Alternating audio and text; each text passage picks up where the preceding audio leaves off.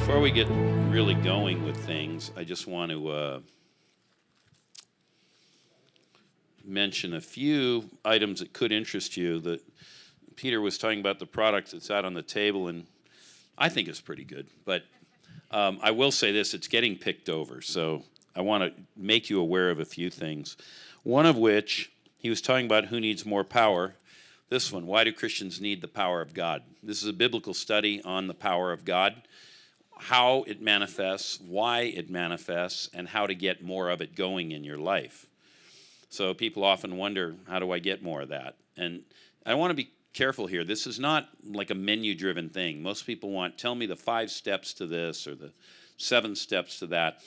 I do try and break it down into those things, but I want to be clear, those are principles, not formulas. So there's a big difference between a principle and a formula. We teach a lot of principles. We don't teach so many formulas. But anyway, you might be interested in that one on the power of God. One that didn't get a lot of attention, maybe because it's not understood what it is. Probably it'll be illegal to sell it soon. They almost outlawed it in California, and I was going to have to face either being a felon or pulling it off my website. Then the legislator who'd written the law withdrew it as it was about to be passed. And the governor had already said he would sign it, which would have outlawed the sale of any materials dealing with what they call gender transformation therapy. It's coming back in this legislative session, so I'm not sure what I'll do with that. I could move warehousing and production, but I wouldn't be able to advertise it on my website, or I don't know, whatever. We'll deal with the legal implications when we have to, but at the moment, we're still in a sort of free country. So this first one is called God's Answer for Sexual Brokenness. And this is a couple of messages that I did at an LGBT retreat in San Francisco. Now, the Pink Mafia found out about it, and we literally had to move the venue and go underground. And you can imagine why that might be true. It probably doesn't need any explication, but anyway, at the end of that retreat, half the people there were free. And when I say free, I mean free. How do I know they were free? Because the therapist who organized the conference for his LGBT clients reported back to me clinically what their indicia were. So this isn't like hearsay, this is real. The other half were on average 70% better, meaning they were acting out less, they had less SSAs, the language these days, same-sex attraction or whatever. And they wanted to do part 2 when the state of California passed a law saying you cannot engage in gender transformation therapy as a therapist or you will lose your license in the state of California. So he couldn't do anything with sponsoring it. So I went to Australia and taught the next one, this one, Grace, Law, and Freedom, Navigating the Maze of the New Morality. Now this is a full theology on human sexuality, together with a biblical understanding of what's inbounds and out of bounds and why, and the toxic and corrosive effect of sexual sin in our society. Both of that one and this one are taught from the perspective that gay is not okay, but lest you think it's gay bashing, I take the heterosexual community out to the woodshed first. And they get spanked harder than, I'm not harsh, I'm being kidding, but I do address this matter of serial adultery, serial immorality, people who are living together before marriage, even though they're saved. I talk about pornography. I talk about the M word that I won't say in front of the room right now, but I do use it on this. What people do when they watch pornography, in case you don't know what I mean.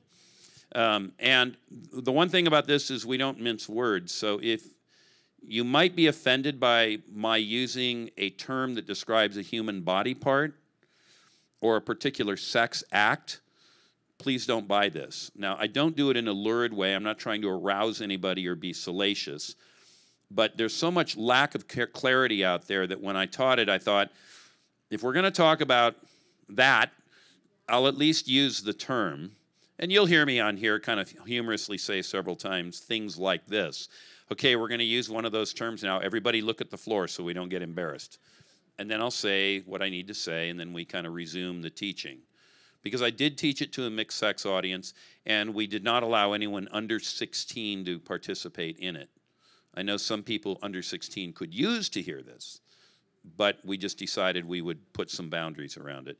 So this deals with all of that. And then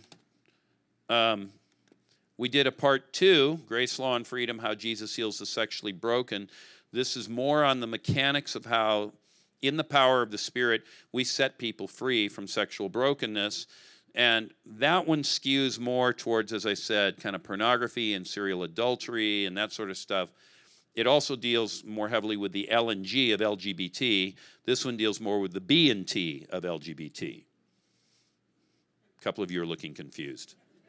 Lesbian, gay, bisexual, transgendered. Okay. So this deals with the last 2 more than the first 2. But all of it's covered. And I'll just say that I never went looking for a ministry in sexual transformation. I'm not even sure exactly how I fell into it. But over the last probably 30 years, I've prayed for and seen several thousand people get free of, you name it, it's freeable. So I really don't buy the meme that's out there that, people are born this way and this is just the way it is and we need to accept it and gay is okay and, all of the sort of whatever, transgendered bathrooms. And because I know because I've seen it several thousand times, it'll probably cost me my life someday, literally, because someone will decide they need to silence this witness. But I've watched Jesus set people free of this stuff. And when I say they're free, I mean they're done. They're not gritting their teeth and pretending they don't have the problem anymore because that's what they need to do to be in church. It's because they're actually free. And one guy I'm thinking of, he was one of the first people that we really worked with, my wife and I. I think he's now somewhere around 52. He has 4 married children, and he has grandchildren. And he was gay when we started, which would have implied probably none of that was going to happen, especially not in that era. But he's a free man, and we see this sort of thing go on, I'd say, with great regularity. The other thing we cover in those series is dealing with people who have sexual trauma, i.e. rape, incest, things like that. And again, we often see people set free of all that stuff. So you might be interested in this material if you have a desire to get people out of that. We talk about not just the theology and the background and whatnot. We talk about the mechanics. Here's how you do it. Pray this way. Do this next. And so we get a lot of reports back from people who've used that material, and they found it to be very helpful. Everybody's going for revival, right? Most of my revival messages don't sell very well. I don't know why that is. It's kind of strange, because I think they're actually okay to listen to. They're, different theme from Deliverance, but, people want to know how to do this. And a lot of the principles that I teach on revival are things that we've used overseas, and in some cases we've had citywide and region-wide moves of God, whole islands in Indonesia converted, things like that. So I know these things work and they're scalable. And we're using them in the New York area, and they're working there like everywhere else. You do need to have a little bit of patience. You don't often get an overnight awakening, but these things do grow, they gain momentum, and there's a way to pour gas on the fire. So if you're interested in that, awakenings. So this is a study in 2 different awakenings that have occurred in the Bible, one from the book of Daniel, which we will touch on tonight, and how Daniel, as a man in captivity as a slave, catalyzed an awakening that touched Jerusalem and caused the return of the exiles to turn into a nationwide reformation among Jews. I don't know, that's kind of a small, insignificant undertaking for a slave, but he did it. The second one is on Josiah's awakening. Now, that's before the time of the exile, but Josiah was the only truly, fully upright, godly king in all of Judah's history. Israel had no godly kings. Judah had a few that were mostly righteous, but they had issues, like Jehoshaphat, who I mentioned last night. But Josiah was the one king who, hit it out of the park and didn't have any problems at all. And he led a reform within his own society, helps to be king. But there are principles here And most people aren't really thinking about that. And I'll just give you a sneak preview on Josiah's one. It was not without opposition, even though he was the king. And so one of the things I think we have to do as Christians is, if we are really serious about revival, is, as they used to say, gird up your loins. Get ready for a fight, because it's going to come. And we don't mean to be offensive. We're not trying to harm anybody, but we do stand for righteousness. And if people are offended by our righteousness stand, so be it. Because I'd rather stand with God alone than with a bunch of men or women. I know that goes down hard in today's world, but that's what Josiah had to do, because Judah had become so corrupt by his day. And I would say many of the indicators of his time when he launched that awakening, many of them look identical to the ones in our country today. And we are so hardened and so blind because of the lack of true biblical knowledge and sense of righteousness that people are just rolling over and playing dead, and it's just time for it to end. It's just got to end. Because I'll tell you what, those who are trying to bring godlessness upon our country, they aren't going to stop, and they don't care who they run down, especially you good people. They do not care. And so the only way for it to stop is when we stand together. What is it that Maximus Decimus Meridius says in Gladiator? Whatever comes out of that gate, we have a much better chance of surviving if we stay together as one. So the fight's on, and we're either going to stand against the night or we're going to get swept away in the flood. Me, I'm planning to stand against the night. All right. Everyone has a lot of stuff on the prophetic these days. Everybody wants to be a prophet. I've got a bunch of prophetic material. I didn't bring any of it up here, but I did bring these two.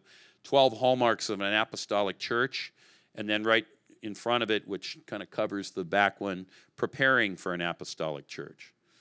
So once you know what an apostolic church is, how do you get to that? So those might interest you. And then, I did bring a couple prophetic ones up. Sorry, I lied. What is a real prophet? I did this with John Paul Jackson not long before his death. It's a 14-part series on the nature of a true prophet. He told me he liked it better than all the other prophetic stuff he'd ever heard, including his own. Basic prophetic ministry. This is kind of how to get started and what to do, how to test prophecy, how to get words. And then this one, advanced prophetic ministry. If you're interested in this one, and of course everybody will say, I want to be the advanced prophet. Don't listen to this until you've listened to this, because it'll get you confused. And last, and then I'm done with the commercial announcements. These look like credit cards. They're in these nice little plastic nifty wrappers. But if you do that, it swings out. That's an MP3 card, and you can put it into the USB port on your computer, assuming you don't have one of the new Apple computers. And you can upload this to your computer or your iPhone or your tablet or whatever you use. If you are on certain jetliners and they have the USB port in the back of the seat in front of you, you could plug it in and listen to me at 35,000 feet. What do you know? Anyway, each one has a lot of messages loaded to it, so you get a lot for the price that you pay. It's good value. I'm not saying it's cheap. This particular one is on the subject of healing. So it has the message, healing is the children's bread. God's will is to heal. That's 3 messages or 3 long sessions. The intermediate healing material, which is kind of the core curriculum for what I call the integrated healing model that I teach, 12 sessions of that. And then that one that I held up, God's answer to sexual brokenness, on this. So possibly this could interest you. We don't have a lot of them out there, but we do have a few left, and so maybe that interests you. And with that, I will give these to someone to take back out to the table. I don't know who I'm giving them to, but whoever's taking them, here they are.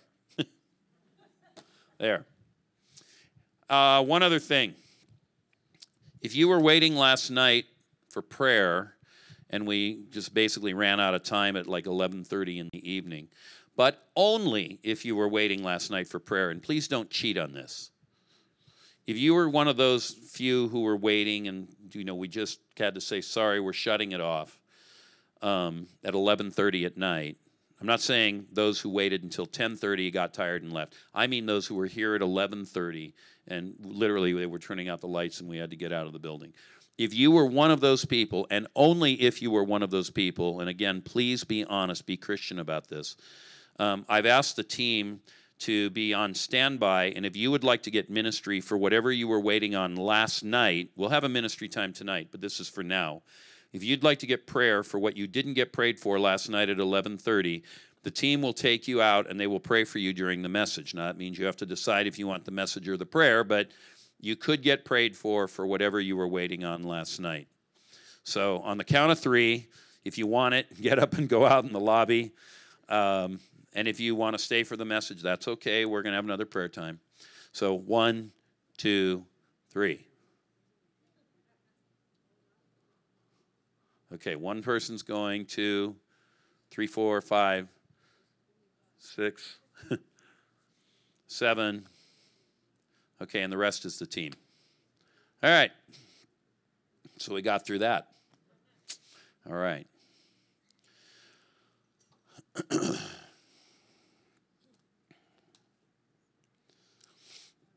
If you have your Bibles, you can open them up to the book of Daniel.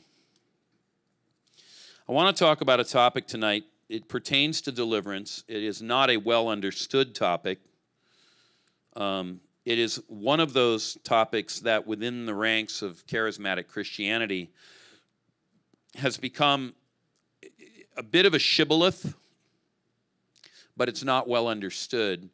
And it's one of those things that because it's a shibboleth, people think because they say the word, they understand it. But being able to say the word does not mean you understand it. It means you can say the word. And there's a lot of things in life that are like that. They become kind of shop-worn, and they fall into common usage, but people aren't quite exactly sure what we mean by that, and as a result, we become imprecise about what we are saying and what we are not saying.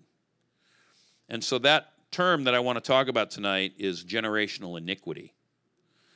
And I want to say, before I say anything further, generational iniquity is not generational curses, although there could be generational curses. I'm not saying those don't exist.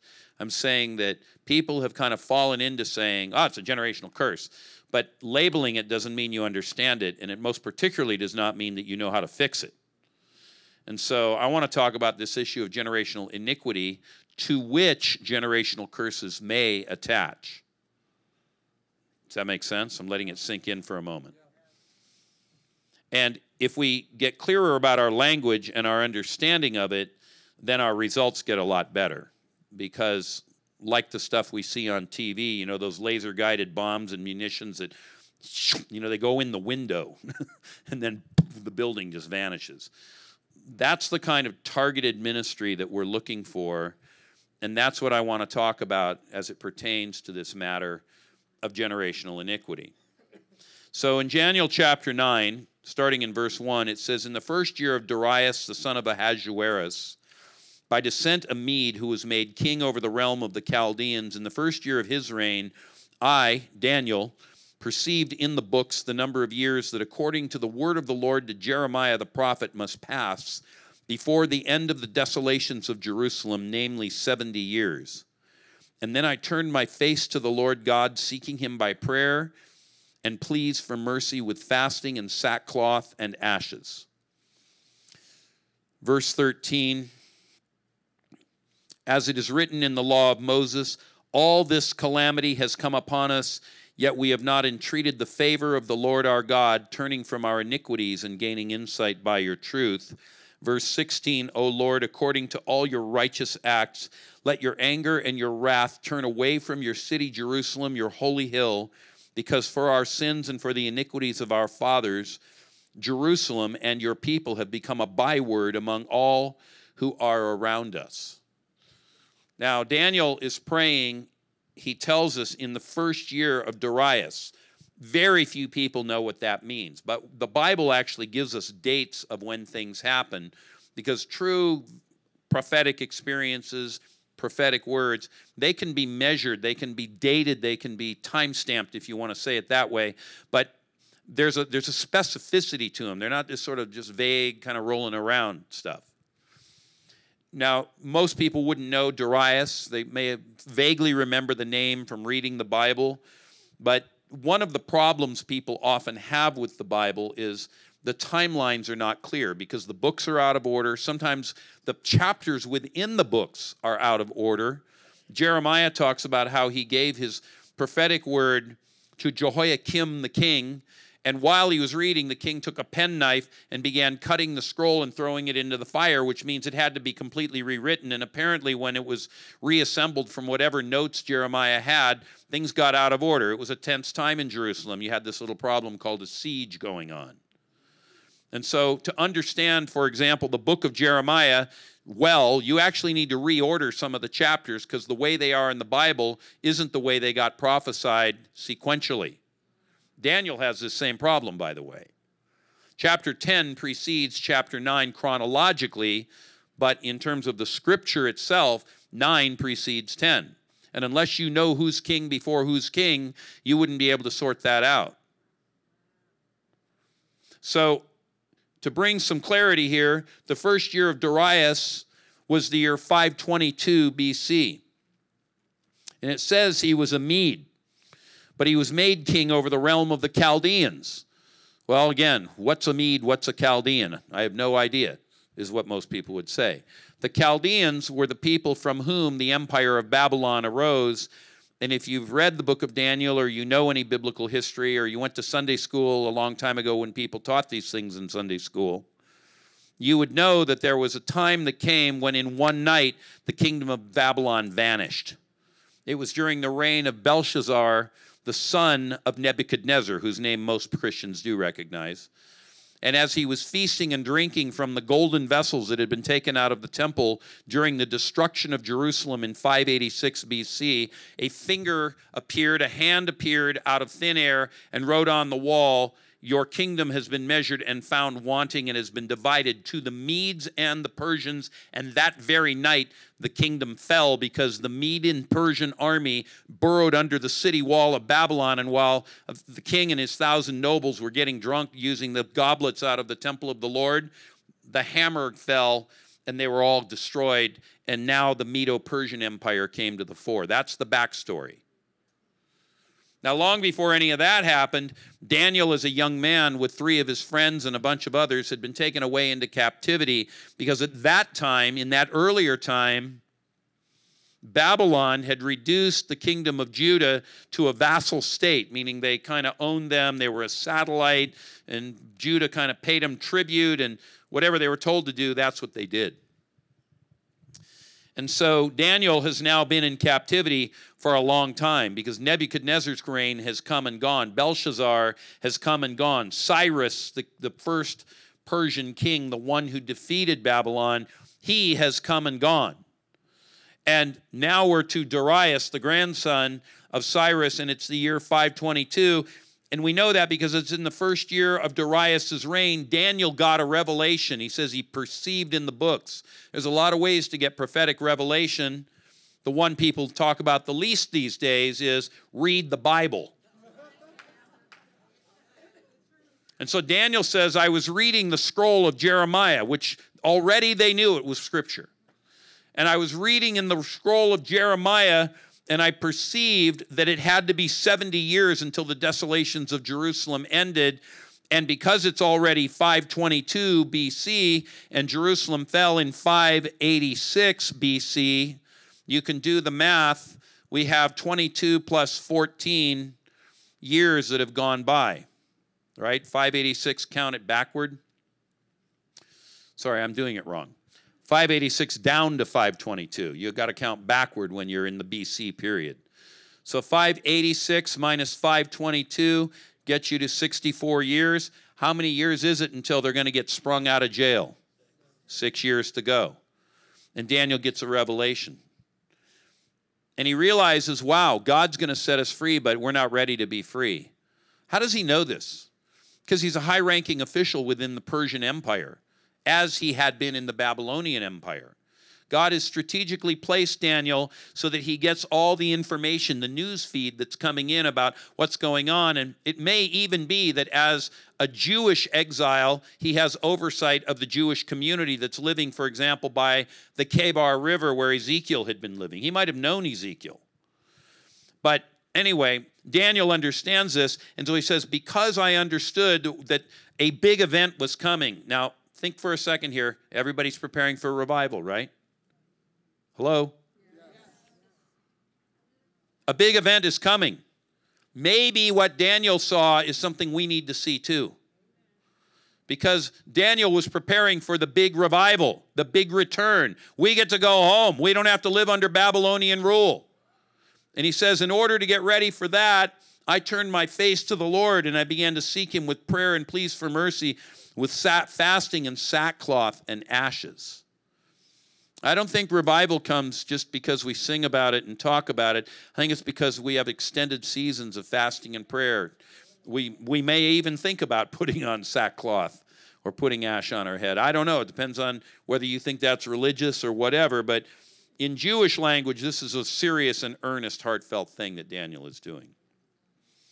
And when he prays, he says, I skipped this verse, but I'm going to read it now. Verse 8, to us, O Lord, belongs open shame, to our kings and our princes and our fathers. So our rulers and all of our common people. And he talks about our fathers. Now, today we would say fathers and mothers. So Jews in those days were fairly patriarchal. But just understand, this is the sins of our nation. This is our forefathers and foremothers, we could say today. Because we have sinned against you. And to the Lord our God belongs mercy and forgiveness, for we have rebelled against him. Now, he's using two important words, which I'm going to expand for you in a bit. But he's talking about sinning and rebelling. Sinning and rebelling. These are not the same thing. They're related, they're similar, but they're not the same thing. And he says, we've rebelled against him and we've not obeyed his voice. When he spoke, we blew it off. That's important too, because that's where our nation is today. And what we're going to do tonight is talk about something that affects every one of us individually, but it has a corporate-wide matter for what we're contending for as well as a people who are looking for God to move. He goes on, as it is written in the law of Moses, all this calamity has come upon us, and yet we've not entreated the favor of our Lord our God. In other words, we're really dumb, Lord. You know, the axe has fallen. We're in exile. And we're learning to speak Babylonian. We're learning to worship Babylonian gods. We're eating Babylonian food. We got all these problems. And notwithstanding that, we still haven't sought your face.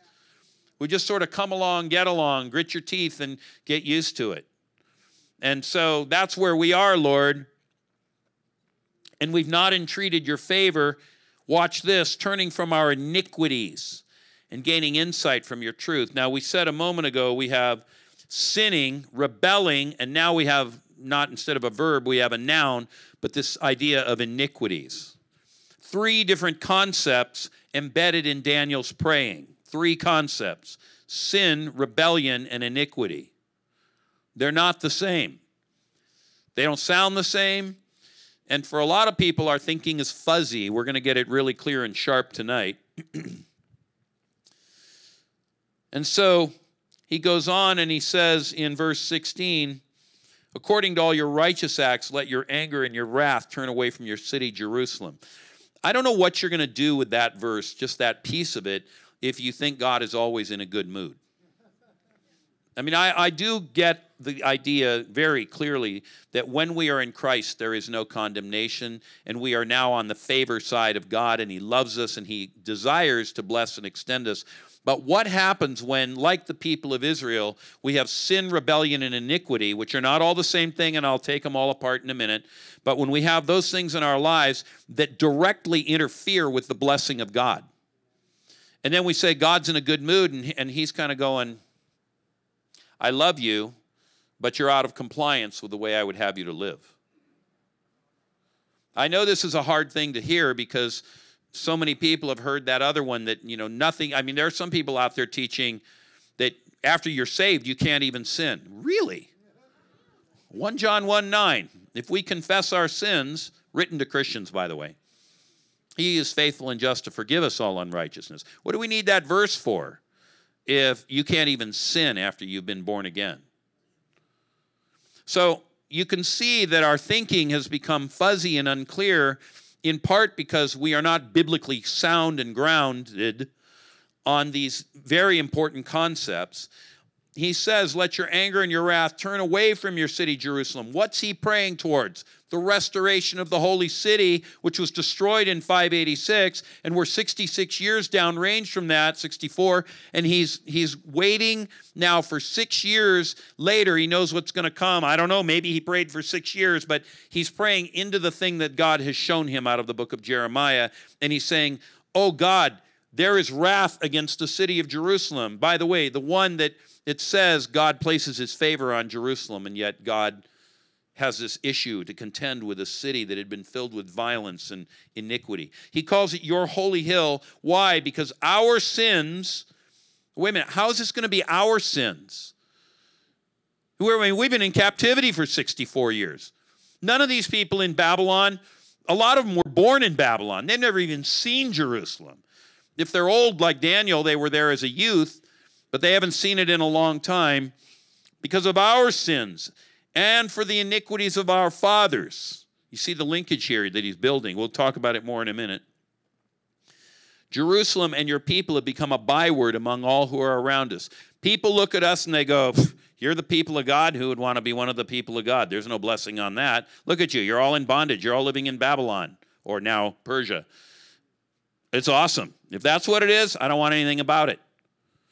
And so the people of God in this era of Daniel's praying have become, as he says, a byword, a laughing stock. What are you going to do with that?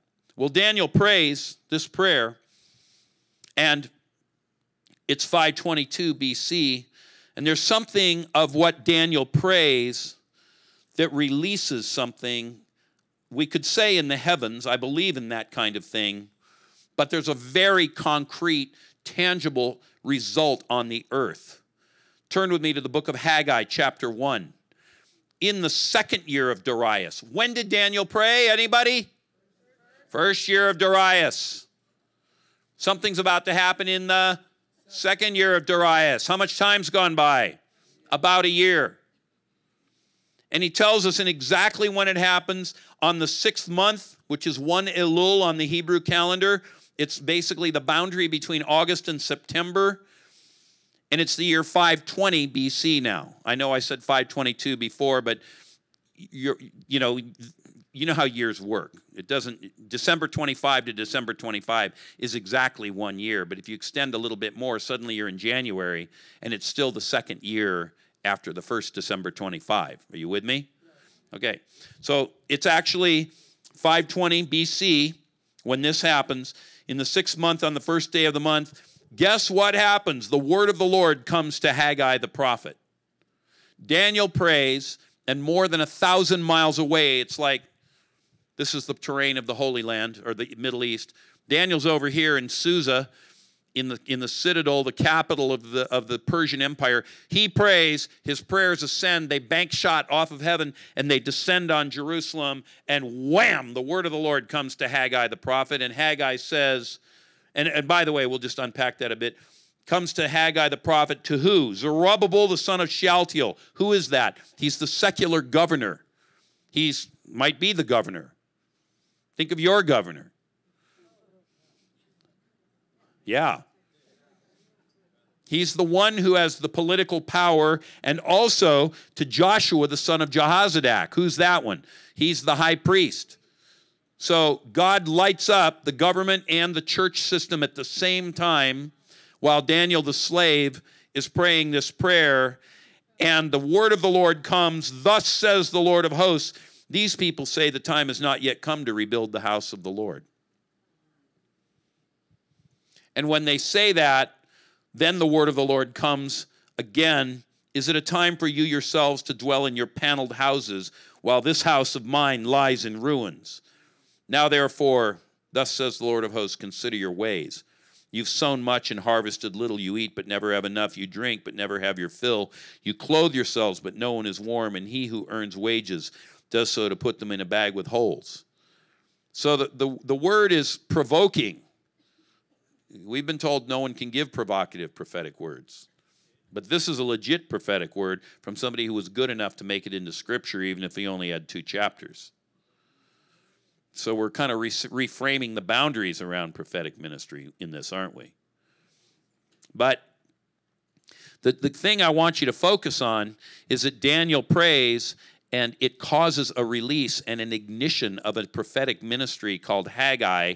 And Haggai speaks both to, we call him the Jewish Pope if you want. He's the high priest. But I just want you to have clearly in your mind, this is the highest ranking Jewish religious official, as well as the highest ranking political official. And the word is, you haven't rebuilt my house, even though 16 years before, there had been a group of them allowed to return because of Cyrus's decree, the first Persian king, the one who defeated the Babylonians. He had issued a decree saying, go home and build. But when they got there, they were discouraged. They had opposition from the people around them in the land who were pagans, and they just laid it all down. But instead, what they got busy doing was feathering their own nest. They built nice houses, and guess what? They used paneling even in those days, just like we use it today. Maybe today at the time right now, 2019, maybe people are a little more inclined towards fancy paint and wallpaper. But I remember paneling when I was a boy. You guys remember paneling? Back in the time, that was the thing. So these people are busy kind of getting a good existence, living there in the life that they were given to lead, and they're saying, yeah, look at all that. Here we are. It's a nice Mediterranean climate, and, we got good wine that we're growing, and we can catch fish out of the sea, and we don't have to live at least directly under that whole Persian Babylonian thing. And so they've kind of gotten a little bit self-satisfied. All that gets stirred up because of Daniel's prayer. And it's not just his praying. It's very specific praying. It's that praying that addresses the sin, rebellion, and iniquity. At the same time that Haggai gets raised up, so also is raised up Zechariah. Now, Zechariah, he has his own interests and concerns. Haggai gives a very personal prophetic word to Zerubbabel. Zechariah gives a very personal prophetic word to the high priest Joshua. So they each had somewhat different spheres or metrons of authority, but they ministered as a prophetic tandem. This is all happening because Daniel prayed in a particular way. So I'm showing you, before I tell you what I really want to tell you, why this matters. I'm showing you the why. Because I want you to care a lot, and I want you to get after this with a great hunger. Because we can live the same way. These things were written down as examples for us, upon whom the ends of the ages have come. All right, let's go back now. So Daniel prays this way. You saw the effect of his prayers. Now let's go back a little further in the Old Testament, and let's look first at the book of Ezra, and we're going to look at the book of Ezra chapter 9. Now Ezra comes along approximately in this same era that all this is going on.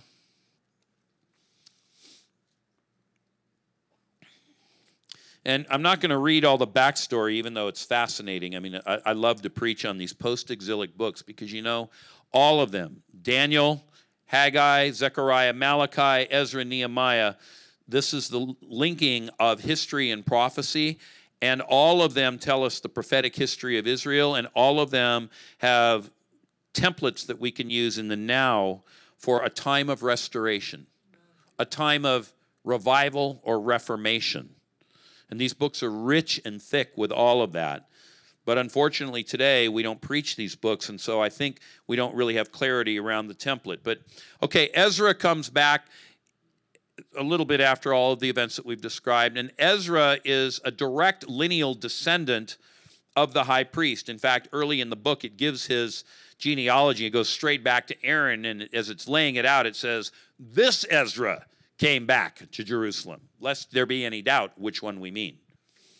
And when Ezra gets to the Holy Land, one of the things he finds is that things are not in order among the people. Not only had they built paneled houses, not only were they enjoying the fine Mediterranean climate, getting suntans and enjoying, the wine and the seafood and all that, but as it turns out, they had intermarried with foreign women. I mean, everybody knows an accent is something that pulls at the heartstrings. And this is true for men and women. That's why, it's always dangerous to send your young person to Europe on a vacation. They might fall in love with someone named Jacques. or Jacqueline. Why did God not want them to intermarry with these foreign peoples? Because they were pagans and they worshiped other gods. And the Lord knew that if they did it, they would end up likely going after those other gods rather than lose peace in the home. Because very few people, when the chips are down, will put God ahead of their human relationships. So God just said, don't marry any of them. And Ezra comes back and it says that the peoples had, here, I'll just read it. In Ezra 9:1, after these things had been done, the officials approached me and they said, the people of Israel and the priests and the Levites, the religious leaders themselves, have not separated themselves from the peoples of the lands with their abominations, meaning their idols and particularly their sexual practices. From the Canaanites, the Hittites, the Perizzites, the Jebusites, the Ammonites, the Moabites, the Egyptians, and the Amorites. For they have taken some of their daughters to be wives for themselves and for their sons, so that the holy race has mixed itself with the peoples of the lands. And in this, the faithlessness of the hand of the officials and the chief men has been foremost. In fact, we find out later on that none other than Joshua the high priest has allowed his son to marry into this, and there have been children born of that. What's that going to do? Dilute the high priestly line and cause compromise within pure and undefiled Jewish religion. This is what's happening in America with Christianity. Most of the mainline churches in America today are, I think, beyond repair. It's not that God doesn't love them, but if I started telling you the things that are going on in the mainstream churches in America, that's actually why God is raising up new River Stream churches like this one, because those other ones are so bad. And it's all this intermingling with all these foreign gods. But I get off my topic and we'll never get to the real stuff. I better shut up and keep going. So as soon as I heard this, I tore my garment and my cloak, and I pulled hair from my head and beard, and I sat down appalled. And here's how he prayed, verse 6, "Oh my God, I am ashamed, and I blush to lift my face to you, my God, for our iniquities," there's that word again, "have risen higher than our heads, and our guilt has mounted up to the heavens. From the days of our fathers to this day, we have been in great guilt, and for our iniquities we, our kings, and our priests have been given into the hand of the kings of the lands, to the sword, to captivity, and to plundering, and to utter shame as it is today. And but now for a brief moment favor has been shown by the Lord our God, to leave us a remnant and give us a secure hold within this holy place, that our God may brighten our eyes and grant us a little reviving in our slavery, for we are slaves." This is the church today. We live in captivity and bondage. We are held by the hand of the enemy. And we have things in our lives, whether they be sicknesses, neuroses, maladies, whatever, and we're bound. And we don't even know how to get out of them.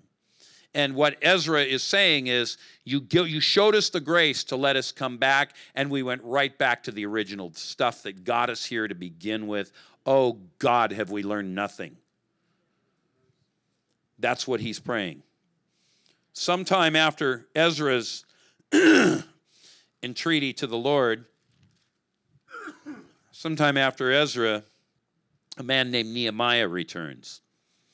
Now, this is some years later, several decades later. But Nehemiah comes to rebuild the wall. They've got the temple finally built, but Jerusalem is an unwalled city and therefore subject to invasion and pillaging and whatnot. And they need walls, so Nehemiah comes to build them. But when Nehemiah gets to the Holy Land in order to do this, it says, Nehemiah chapter 9, again, I don't know what it is about these chapter 9s, but we looked at Daniel 9, Ezra 9, now we're in Nehemiah 9. Nehemiah 9:1, "Now on the 24th day of this month, the people of Israel were assembled with fasting and in sackcloth and with earth on their heads. And the Israelites separated themselves from all the foreigners and stood and confessed their sins and the iniquities of their fathers." They owned what they had done, and they owned what their fathers had done. So they do all of that, and then verse 16, "But they and our fathers acted presumptuously and stiffened their necks and did not obey your commandments. They refused to obey and were not mindful of the wonders that you performed among them. But they stiffened their neck and appointed a leader to return to their slavery in Egypt. But you are a God ready to forgive, gracious and merciful, slow to anger and abounding in steadfast love, and you did not forsake them. Well, Nehemiah summoned the people to fast and pray and confess their father's iniquities. And in all of these 3 stories that we've looked at, and we aren't even in the main passage yet, this is all runway. And I have to preach long on a message like this to lay the backstory, because in general people don't understand how this stuff all fits together. And you will lose the power of the message and the drama of the story if you don't understand how it all fits together. So Daniel prays. We get the beginnings of a revival in Israel that include the raising up of 2 prophetic voices, Haggai and Zechariah. Then Ezra comes just a little bit later, and he prays again. And then later yet, Nehemiah comes. And the one thing that all 3 of these men have in common is they pray confessing sin and iniquity, and also transgression. So where did these guys get these strange ideas? Why would you pray and confess the sins of your fathers? This is completely out of our minds in America. You know, what our fathers did is what our fathers did. And maybe we need to say we're sorry to the, people who were offended or hurt by what we did. But the idea that we might actually have some business to do with God is completely foreign to all of us. So where did these guys get these ideas? Well, in the 10 Commandments, no less than the 10 Commandments. I know it's old school to preach the 10 Commandments, lest we appear to be legalists. Exodus chapter 20, and again in Deuteronomy chapter 5, it says this in Exodus 4, "You shall not make for yourselves a carved," or old-fashioned English, graven image, "or any likeness of anything that is in heaven above, or that is on the earth beneath, or that is in the waters under the earth. You shall not bow down to them or serve them, for..." Now the word "for" here, you could substitute the word "because." "Because the Lord your God, I, the Lord your God, am a jealous God." In American English, we don't have a good use of the word jealous. It's always a negative term, and yet God is holy, and by definition, anything that pertains to him is okay and right. So when we hear that God is jealous, it immediately we go, cognitive dissonance. What do you mean God's holy and good, but he's jealous? Because he doesn't want us straying and going after other things. We could go right into the heart of the marriage covenant with that too, but we'll just leave it there. "And because I am a jealous God, I visit the iniquity of the fathers on the children to the 3rd and 4th generation of those who hate me. But I show steadfast love to thousands of those who love me and keep my commandments." Now, this is right in the 10 Commandments, and God is telling us something about his nature. He visits the iniquity of the fathers and mothers on children and grandchildren and great-grandchildren down through the generations. So how does that mechanism work? Well, before we answer that question, later on, Moses has this encounter with God. Most people would remember something of this story. He is leading the children of Israel out of Egypt. They're in the desert. Moses goes up on the mountain, and he prays to God, and he says, "If I've found favor in your sight, show me your ways." Moses wants to know something of the ways of God. How does God think? How does God do things? And he says, "If you show me those things, I will follow them, that I may gain more favor in your sight." And then he says, "If your presence doesn't go with us, don't lead us up from here. Because how will anybody know that we have favor if you don't go with us? How will anybody know that we have the real mojo when it comes to religion if the presence of God and the favor of God is not exhibited among us and upon our ministries and our doings? People will just think we're just another religious option, and it's your word against mine." That's what Moses is saying. And so the Lord says, verse 17, I'm in Exodus 33. Exodus 33:17, the Lord says, "What you have asked I will do. This very thing that you have spoken I will do, for you have found favor in your sight." And Moses says, "All right, show me your glory." And God says, "All right, I'll show you my glory, Moses. I will cause all of my goodness to pass before you, and I will proclaim before you my name." That's how you're going to see my glory. You will see my goodness, and you will hear me myself proclaim my name. That's what I'm going to do to answer your prayer to see my glory. Right? Right? And so for chapter 34, Moses goes up on the mountain. God hides him in the cleft of the rock. He says, I'm going to put my hand over you because you cannot see my face and live. But as I pass by, you will see my back, and I will proclaim my name in front of you, and you will see my glory. Now watch this. This is deep revelation. And by the way, the rabbis agree with it. I love it. It's good Jewish exegesis as well as Christian exegesis.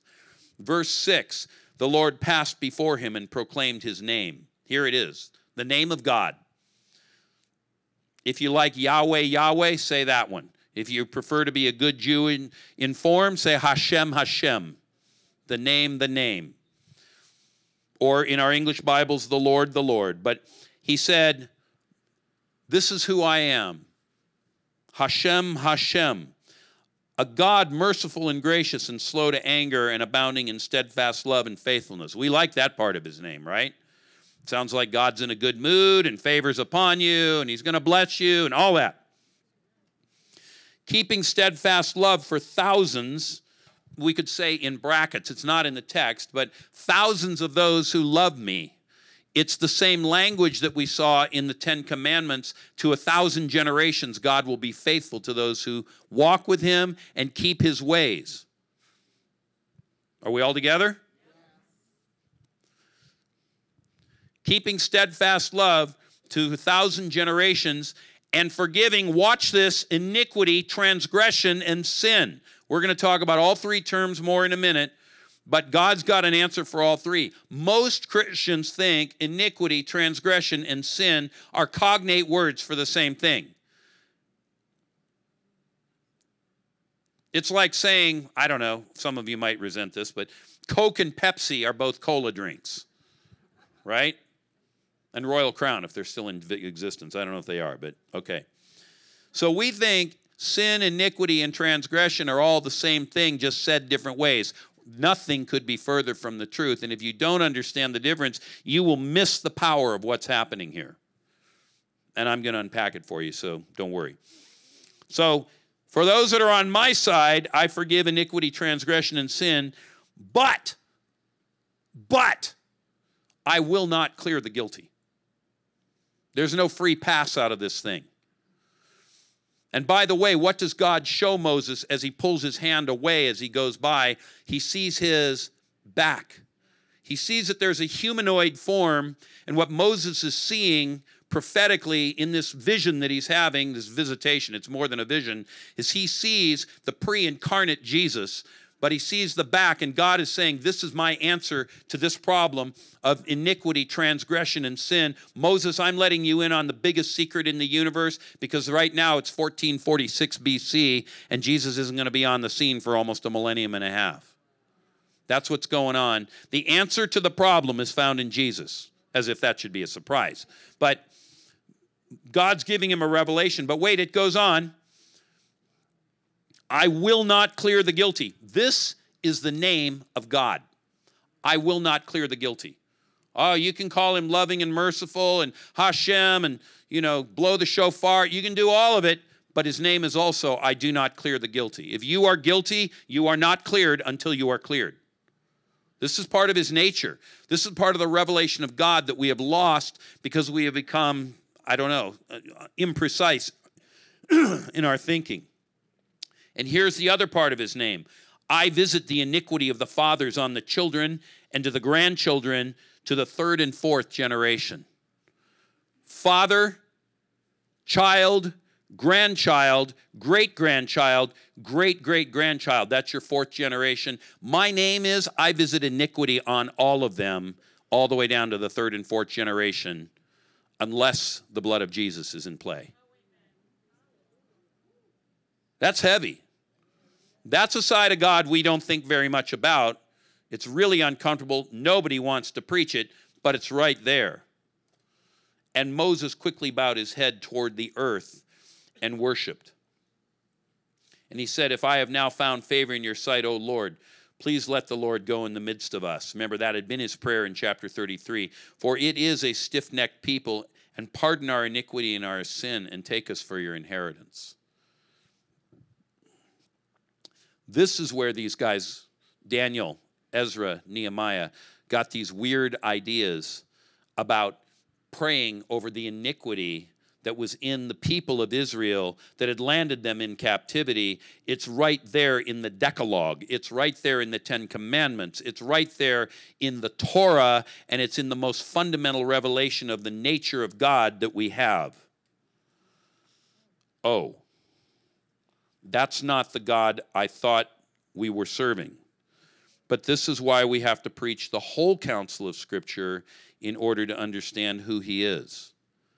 Now, all of these events that we just talked about with Moses, as I said, the Exodus was in the year 1446 BC. They'd been in the desert a little while, so maybe the clock had run down a bit, but it's that era. And around the year 1000 BC, so approximately 400 years after all of this revelation had been given, there was a king who came to power named David. You might have heard of him. And David had a little bit of a problem called Bathsheba. And he had another problem called her husband, Uriah the Hittite. And David committed adultery, and he ends up killing Uriah with the sword of the Ammonites by putting him into the front line, and he gets cut down in battle. And we all know Psalm 51. We'll look at it in a minute, but David had written a psalm about all of this. A couple of summers ago, I was, doing my Bible study, my devotions, and I was following one of those outlines that, today you read these scriptures, and tomorrow you read these scriptures, and you kind of go along. And anyone who's ever followed one of those, it's a blessing and a curse. It's a blessing because it keeps you going, and you have a systematic way of reading the Bible. And I've read through the Bible, all of it, about 52 times. And I've read parts of it 400 or 500 times, depends on which parts we're talking about. So I know the Bible fairly well, but I'm following this plan. So each year I'd use a different one, and I'm following this plan, and I get to Psalm 32, and the Lord says to me, "Stop right there. I want to show you something." So I read through Psalm 32, and I'm paying attention. I take some notes, and the next day comes, and I'm ready to go to Psalm 33 for that part of my devotional plan, and the Lord goes, "Go back to Psalm 32." And I'm like, "Well, Lord, but you don't understand. I got to keep up with the Bible plan." And he says, "I want to show you something. Slow down." All right, so we go back to Psalm 32, and I learned some more. And the next day, I'm thinking, okay, I got to read Psalm 33, and now I got to read 34 because I got to catch up. So I'm ready to do that, and the Lord goes, "Go back to Psalm 32." And I'm like, "Hey, wait a minute. I'm falling behind here." And so he and I have this thing going for about 4 days, 5 days. And presently, the Lord says, "Do you want to learn what I have to show you, or do you want to follow your stupid plan?" So I put the plan aside, and for 6 weeks, God took me through Psalm 32. So I read the Jewish commentaries. I read it in Hebrew. I read it in the Greek translation. I read it in several English translations. I read a bunch of commentaries by Christian authors as part of all that, but mostly what I did was I went through the entire Bible, chasing down all the threads that are tied to Psalm 32 and the deep revelation that's in it, and I want to share with you a few nuggets out of that time of exploration. So Psalm 32 says, "Blessed is the one whose," watch this, "transgression is forgiven, whose sin is covered. Blessed is the man against whom the Lord counts no iniquity." 3 words that we saw in Exodus, right? Okay, we're going to come back and unpack them. Blessed is that one who transgression, sin, and iniquity respectively have been dealt with. We'll just say that. And in whose spirit there is no deceit. So it's more than just those 3 things. "For when I was silent, my bones wasted away through my groaning all day long. For day and night your hand was heavy upon me, and my strength was dried up as by the heat of summer." Selah. What does that mean? Stop and consider. Meditate on it. Chew on it a bit. So I actually had 2 whole days where I just meditated on verses 3 and 4. When I kept silent, my bones wasted away. Osteoarthritis, anybody?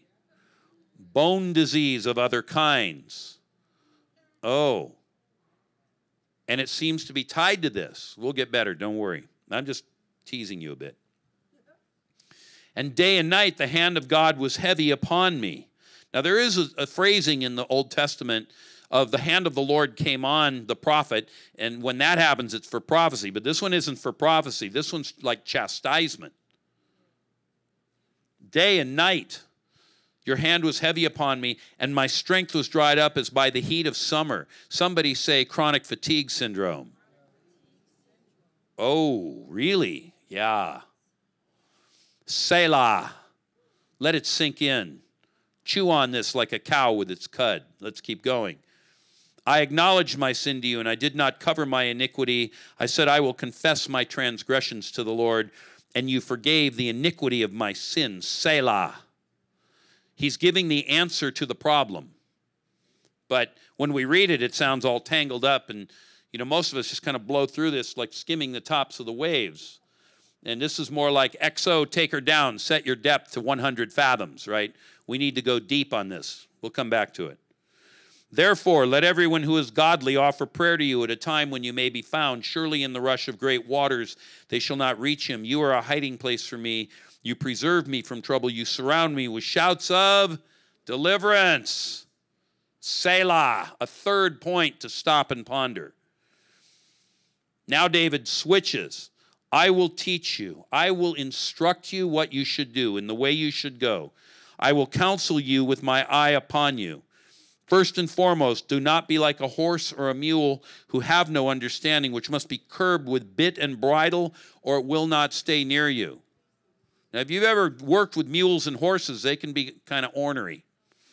And the only way to make them heed is you put that bit in their mouth, and you pull on it, and it hurts, so they'll begrudgingly go with it. David says, don't fight this one. Yield to it.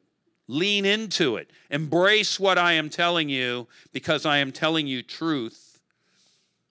Many are the sorrows of the wicked, but steadfast love surrounds the one who trusts in the Lord. Be glad in the Lord and rejoice, O righteous. Shout for joy, all you upright in heart.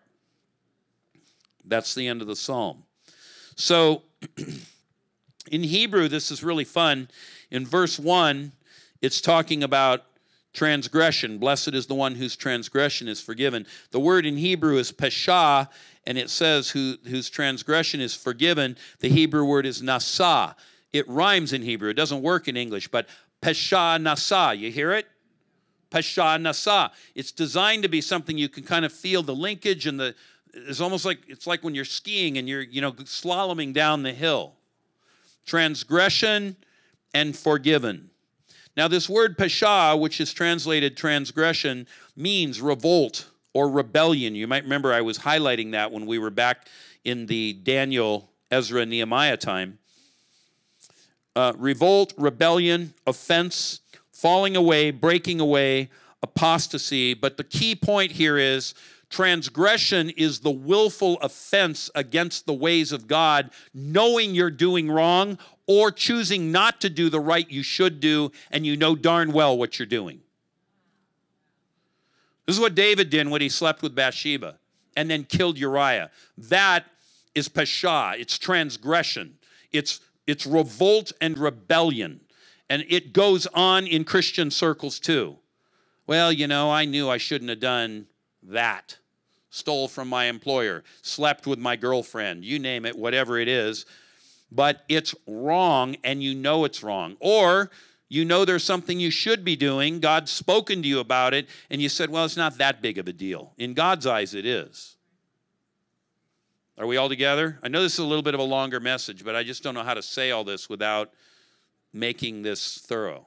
We okay? Okay. What's the answer to it? Nasa, to lift up and carry away, and to support forgiveness. That's what the word nasa means. You know where it says, surely he has borne our griefs and carried our sorrows? In Isaiah 53, he nasad, same word. So there's something of that when transgression is present, it needs to be lifted up and carried away and set aside, if you want to say it that way. Then the next thing he says, whose sin is covered. Again, we have a little bit of poetry here. The word is chata, and it means the statutes of God. And the way you deal with it is you cover it, or kaka. So chata, chaka. If you don't speak Hebrew, it doesn't mean much. And no, this isn't kaka like your kids like to talk about.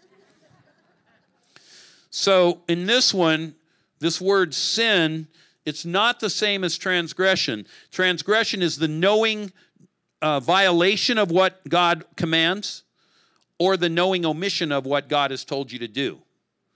This one, this sin, this is a violation of divine law, and it's offense and culpability, but it has to do with things that you didn't actually know that they were wrong at the time you did them. But they're still wrong. Many years ago, when I was in John Wimber's church, my wife and I had a home group, and one night we got a phone call. No one had cell phones in these days, or we would have had a text.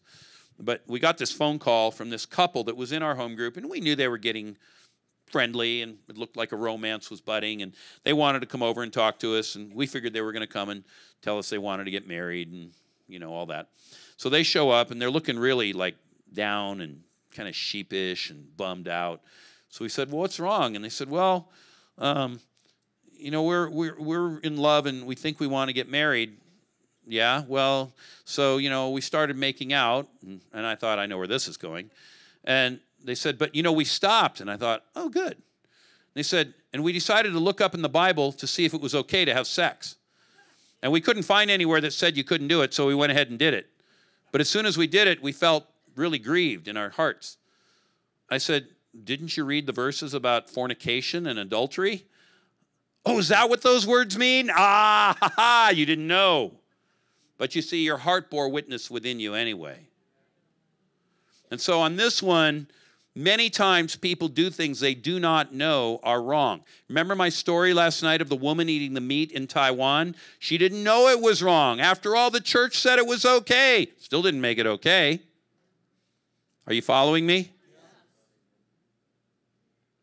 So now we're in a different category. One is knowing, one is unknowing. Let's keep going.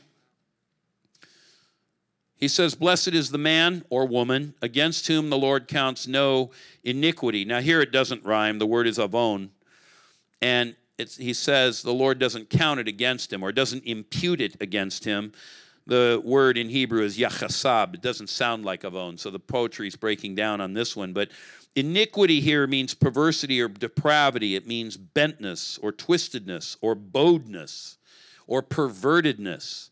But it's the idea of an arrow's shaft. And if an arrow, nowadays we make arrows out of aluminum. But if you had an arrow's shaft in the old days, you made them out of trees, and you looked long and hard to find good tree wood that would be straight. This is one of the reasons, by the way, in the Middle Ages, the English could not be conquered, because yew trees grew wild in the English countryside, and yew makes the best bows, and it comes out straight when you make arrow shafts. So they became the most feared archers in Europe because their arrows would fly farther and hit harder because of the yew. But if you have a crooked arrow and you put it in the bow and you fire it, it goes this way. And the problem with iniquity is when it's in your bloodline, it will cause you to be corrupted and bent. And the good that you want to do, you cannot do, because it pulls you off of center, and you find yourself fighting this thing, and you go, why am I not able to get free of this thing? Yeah. And so David says, blessed is the man or woman against whom the Lord does not count their iniquity, and in whose spirit is no deceit. So we have three problems as human beings, and all of these pertain to deliverance, because demons like to attach to sin or transgression or iniquity. And sometimes when we're trying to drive them out of people, they don't seem to come out. We've kind of covered the waterfront of every single thing we can think about, and lo and behold, there's iniquity going on that hasn't been dealt with, and the demons will happily attach to iniquity as well as to the sin and transgression that you yourself may be guilty of.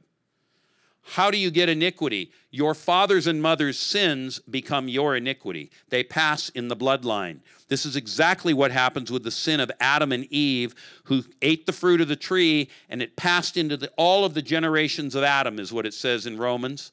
And we have a similar problem. Your mother and father or grandmother and grandfather may well have been involved in something, whether or not they knew it was wrong, and now it's been passed into the blood, and without ever knowing it, you inherited it, and now it's become a bondage in you. See how that works? So David is talking about this threefold cord that is not quickly broken, to quote another scripture. But he gives the remedy. The good news is this doesn't have to be all bad. We just got to diagnose clearly before we solve the problem. So here's his answer. Part 1 is found in, so hold on. So when I kept silent, my bones wasted away, and we talked about that. Through my groaning all day long, for day and night your hand was heavy upon me. My strength was dried up as the heat of summer. So what happens? When sin or transgression or iniquity haven't been dealt with, then you may actually have these things that are upon you, and they begin to suck you dry, to use a very colloquial term from modern English. So here's the solution that David gives. Number 1, I acknowledged my sin to you. Now, this word acknowledge means to know it or perceive it or come to an understanding, to admit it and confess it. The Hebrew word is yada. And this, again, is related to things that were not necessarily known. So as you become aware of things that were not okay, now you want to take that on board and deal with it. Part 2, he says, I did not cover my iniquity. Well, the word not to cover is related to the word kafar, which means to wipe away, and it means not to conceal it or hide it. Now, this is a really important one because a lot of times, and some of you will know exactly what I'm talking about, families have secrets, and they don't want to talk about that one. I remember when I was a kid, my grandmother used to tell me about Uncle Merlin, which right there you should have known something's wrong. But she would tell me, don't go near Uncle Merlin. Just stay away from him. She never told me why. You could guess. Maybe he was a pedophile. Maybe he was an axe murderer. I don't know. But don't go near Merlin. I remember my mother telling me about Uncle Merlin, and she would tell me the story of one day she and her identical twin sister were walking down the road. They lived in rural Michigan, to the one-room schoolhouse. Those things did exist once upon a time in America. And as they were going down the road, Merlin came up behind them in a vehicle and was following them closely, and they became frightened, and they ran into the cornfield, and he chased them into the cornfield, but they escaped from Uncle Merlin. Well, that reinforces the concept that he might have been a pedophile, although I don't actually know that he was, in fairness to him. But what I did know was my grandma had said, Merlin is a no-fly zone, beware of him. So Merlin was one of those family secrets. And I never did fully find out what the secret was. But most families have those secrets. You know, your grandfather did time in the state penitentiary. Your mother had a couple of lovers that she brought into the home, and, you know, all this went on. Or, you know, there was this, I remember praying for one guy who had an incurable thing in his life. No one could figure it out. And he told me, you know, my grandfather ran a still during Prohibition, and he killed an internal revenuer. And I said, there's blood guilt on your house, and we have to clear the blood guilt. And as soon as we did, bang, he got healed of this thing that he'd had for years. Because it was iniquity in his blood that had been, in that case, the transgression of his grandfather. See how that works when you get the language clear? Are we all together? Some of you look shocked. Some of you look angry. Some of you are just confused. Are we all good? Okay, let's keep going. We've got to end this sometime. And then David says, I'm not going to cover my iniquity. So when it comes to that, one of the things you have to do is pull the skeletons out of the closet. And in families, one of the most common, but not the only one, is incest. And let's be clear, I cover this in the Grace, Law, and Freedom material, not this iniquity stuff, but this business of incest. What is incest? Many people think incest And I'm only mentioning it because it's so commonplace and everybody will get what I'm talking about. I could use other examples. But with incest, many people think incest is, the act of penetration. Can I say that? That's not too lurid. So they leave it there, but that's actually not right. In Hebrew, the concept of sex is to uncover the nakedness of another. Now, if you have children and you had to diaper them and bathe them, you're not incesting them. It's with the idea that any form of arousal is going on. And it doesn't have to be full arousal. It could just be, the stirring, they say, in your loins. You know what that is. Men and women both know it. They experience it differently. But when arousal is happening because of nakedness. So and in the book of Leviticus, it specifically says, among other things, you may not look on the nakedness of your sister or your brother. Grandfathers may not sleep with their grandchildren.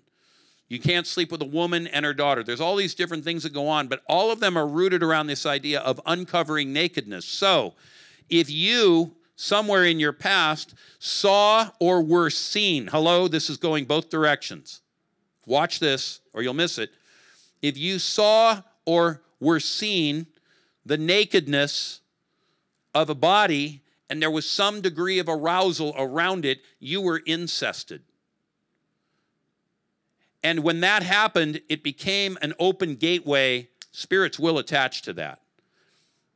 So when people need to get free of certain things, we have to deal with the spirit of incest that is attached to whether it's sin or transgression or maybe iniquity, because it can happen upriver and it comes down in the generations. Does that make sense to everybody? Now, I do not want a show of hands. Repeat, do not want a show of hands. But I do want you to stop for a moment and think about maybe in your childhood, that uncle, that cousin, your brother or your sister playing house, lying on top of each other, maybe taking a look. I've prayed for many people where one woman I prayed for, her father had taken a drill and drilled a hole in the wall of the shower, and when she would shower, he would look through the hole at her. It's pervy. I know it's pervy.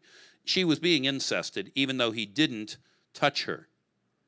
Now, of course, it can get worse. Touching can occur, and even more than that can occur. We don't need to belabor it, and I don't want to start teaching on that. But I do want you to grab this idea of what it looks like.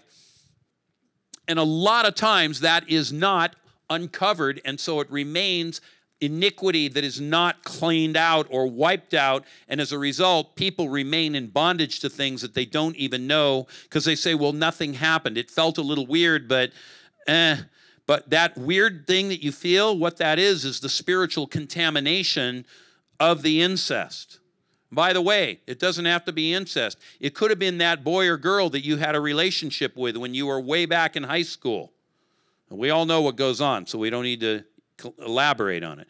You say, yeah, but we didn't go all the way. Doesn't matter. You uncovered the nakedness because that person touched you in an area that was reserved for your spouse. And now you got this thing going on inside of you, and you know it because every now and then it comes to the surface, maybe when you're making love with your spouse, or it bothers you in the night, or worse, maybe spirits visit you in the night, but you've never wanted to talk about it because you don't even have language for it, and you're concerned everybody will think you're crazy. Does that make sense? Some of you are nodding, so I know I'm hitting the mark with this. So we can't let iniquity remain covered. It's got to be uncovered in order that the blood of Jesus that Moses saw in his time on the mountain can be brought to this thing in order to wipe it out.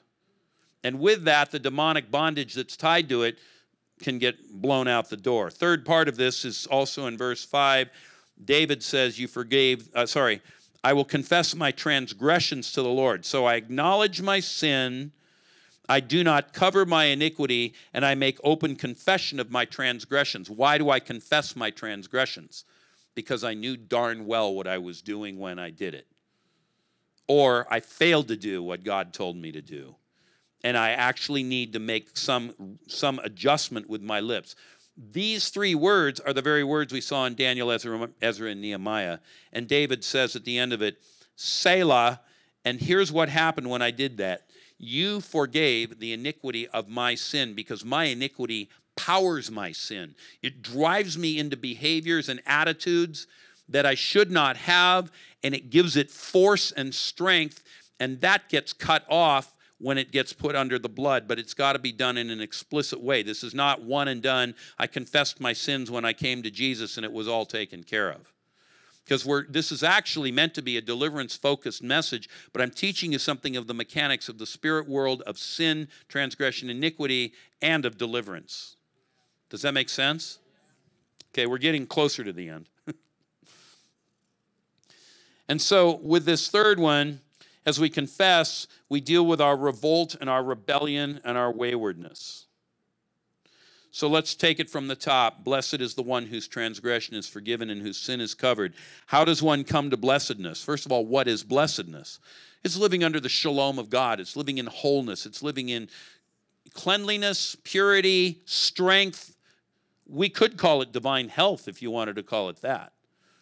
You know, it's always dangerous when preachers use themselves as examples. But my doctor always says to me, I have no patients your age who are not on at least 5 pills, and most of them are on 10. And he says, I don't know what you're doing, but keep doing it because you're not on anything. And he goes, when we run your blood tests, your cholesterol could be a little lower, but I like red meat. Your cholesterol could be a little lower, but other than that, your blood pressure is great, your heart is strong, you have absolutely nothing wrong. Every single thing we measure in your blood comes in right in the middle of the range. It might be that I was blessed with good health, but I think it's also that I've taken all this to heart over the years and been aggressive in going after my sin, my transgression, and the iniquity of my fathers and mothers. So the blessed life, the happy life, the prosperous, fruitful life arises by dealing with these things. And so with that, all 3 categories are addressed, verses 3 and 4. When I kept silent, my bones wasted away through my groaning all day long, for day and night your hand was heavy upon me. My strength was dried up as by the heat of summer. So when I kept silent, when I closed my mouth, when I didn't deal with all of this stuff, I became, let's just say as a summary statement, spiritually, emotionally, and physically limited. I became vapid. My life went sideways, and prosperity of soul and body could not come to me. Financial prosperity might elude me as well, but right now I'm talking more about these other factors. Does that make sense to everybody? And David gives, as I pointed out before, a couple of specific examples. Bone conditions arise from this, and so does something like chronic fatigue. And it doesn't need to be only chronic fatigue. It can be just that kind of enervation that comes to you. Then he goes on and he says, in verses 5 and 6, I acknowledged my sin to you. I did not cover my iniquity. I said, I will confess my transgressions to the Lord, and you forgave the iniquity of my sin. You disemboweled my iniquity. You robbed it of its power.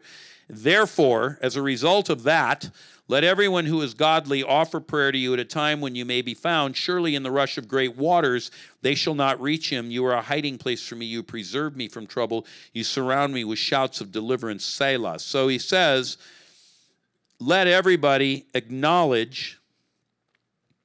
Again, and that acknowledgement is based on knowing or perception. You could even say it's a revelation of what was wrong and you didn't know it, but you've got to come to terms with the specific sins. This kind of peanut butter praying, oh God, forgive me for everything I've ever done wrong, that's not going to work for this one. We're going deeper here. This is the kind of freedom that we see in Acts chapter 19, where they bring all the amulets and magic books and they burn them, and Paul has a deliverance revival that breaks open the entire city of Ephesus. Because they're getting, and you know who would have known this is Paul, right? He's a Hebrew rabbi. Okay, so I'm not going to cover or conceal or hide my iniquity, and I'm going to deal with the root of sin, the rebellion and the revolt and the offense. This deals with our lukewarmness. And so all of that together releases the iniquity of sin. It disempowers it. And then he says this, an interesting statement, pray while you can. Now, it's not that your prayers can't work when the chips are down and the rising flood of waters is rushing around you, which is all the language out of verse 6. It's that when the chips are down, when your children are rebelling, when your husband or wife is leaving you or molesting the children, when you're finding out that you've got some weird disease that no one can cure, and all this stuff is coming up like kudzu, you're in a panic and you can hardly focus and center enough to say, oh God, I really need to get thorough here, and you may not even have time to do it. So what David is saying is take care of business now.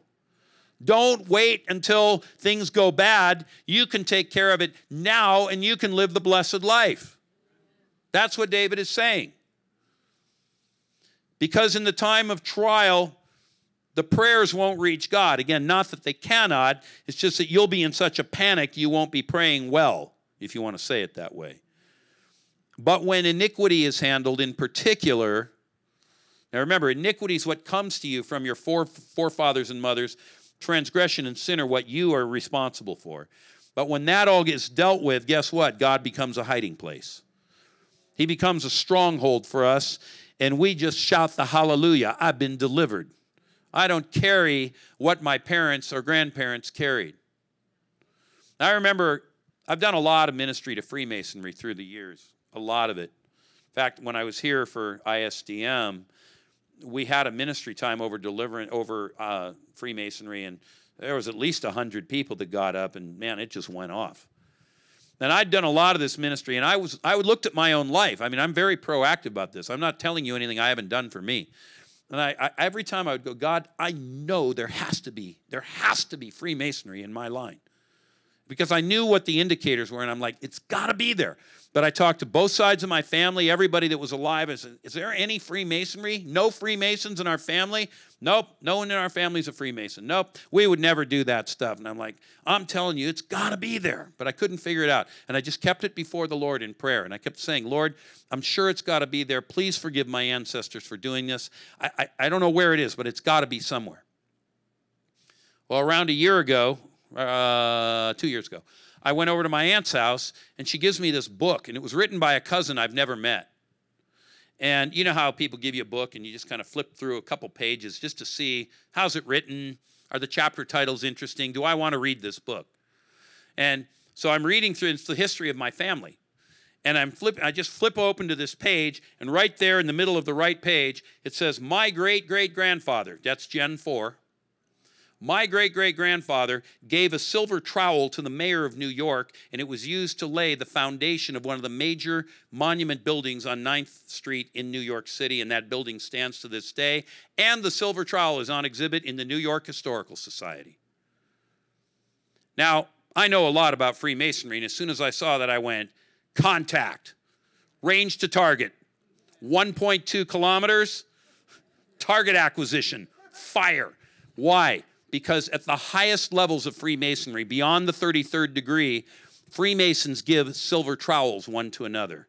And I went, there it is. If you're serious about this, God will uncover things that cannot be uncovered because he will know that you really want to go after it in a time when you're at peace. And so you know what I did? I thought, I'm going to check this out. So I went over to the New York Historical Society, paid the fee to get in, and I went around, looked at the exhibits. They were interesting, but I was looking for one specific thing, and I found the case, and there was a silver trowel. And when I saw it, Masonic symbols all over it. And I'm like, that's it. Well, Annette Houck, the blonde woman that's on our team and is in back praying for people right now, she was one of the people that was with me. I took a small team with me, and I said, right here, right now, we're going after this thing. So they prayed for me, and I did a little bit of manifesting in the New York Historical Society, but I got delivered of my Freemasonry. It had been there all along. And by the way, let that be a lesson to all of you. Some people say, I can't minister to this until I'm free of it. Sure you can, but your confidence may be lower. I didn't actually know I had it. I just suspected it strongly, so I just kept dealing with Freemasonry left and right.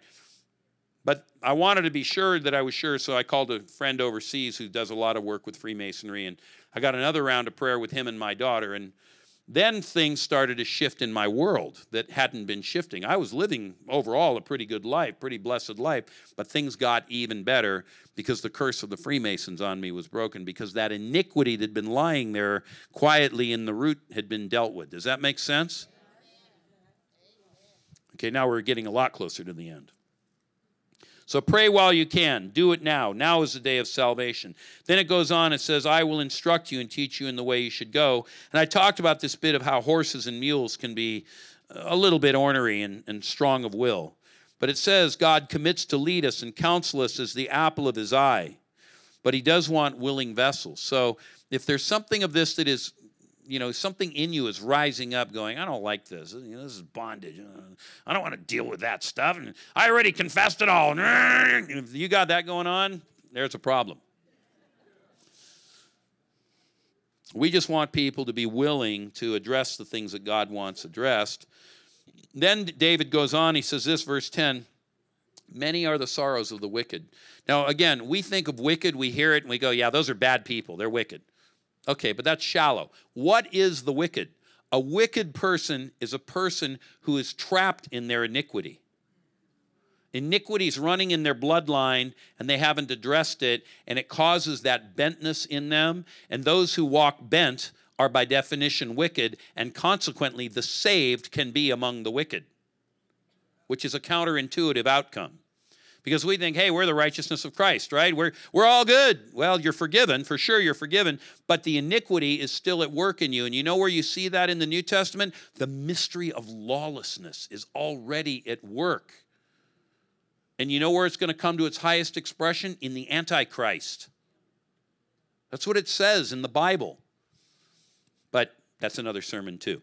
So those trapped in transgression and sin, who still walk in iniquity, it says they inherit sorrow. So when iniquity is at work in your life, there's a lot of sorrow that can come about. Calamity, financial collapse, sicknesses, problems in your family, and on it goes.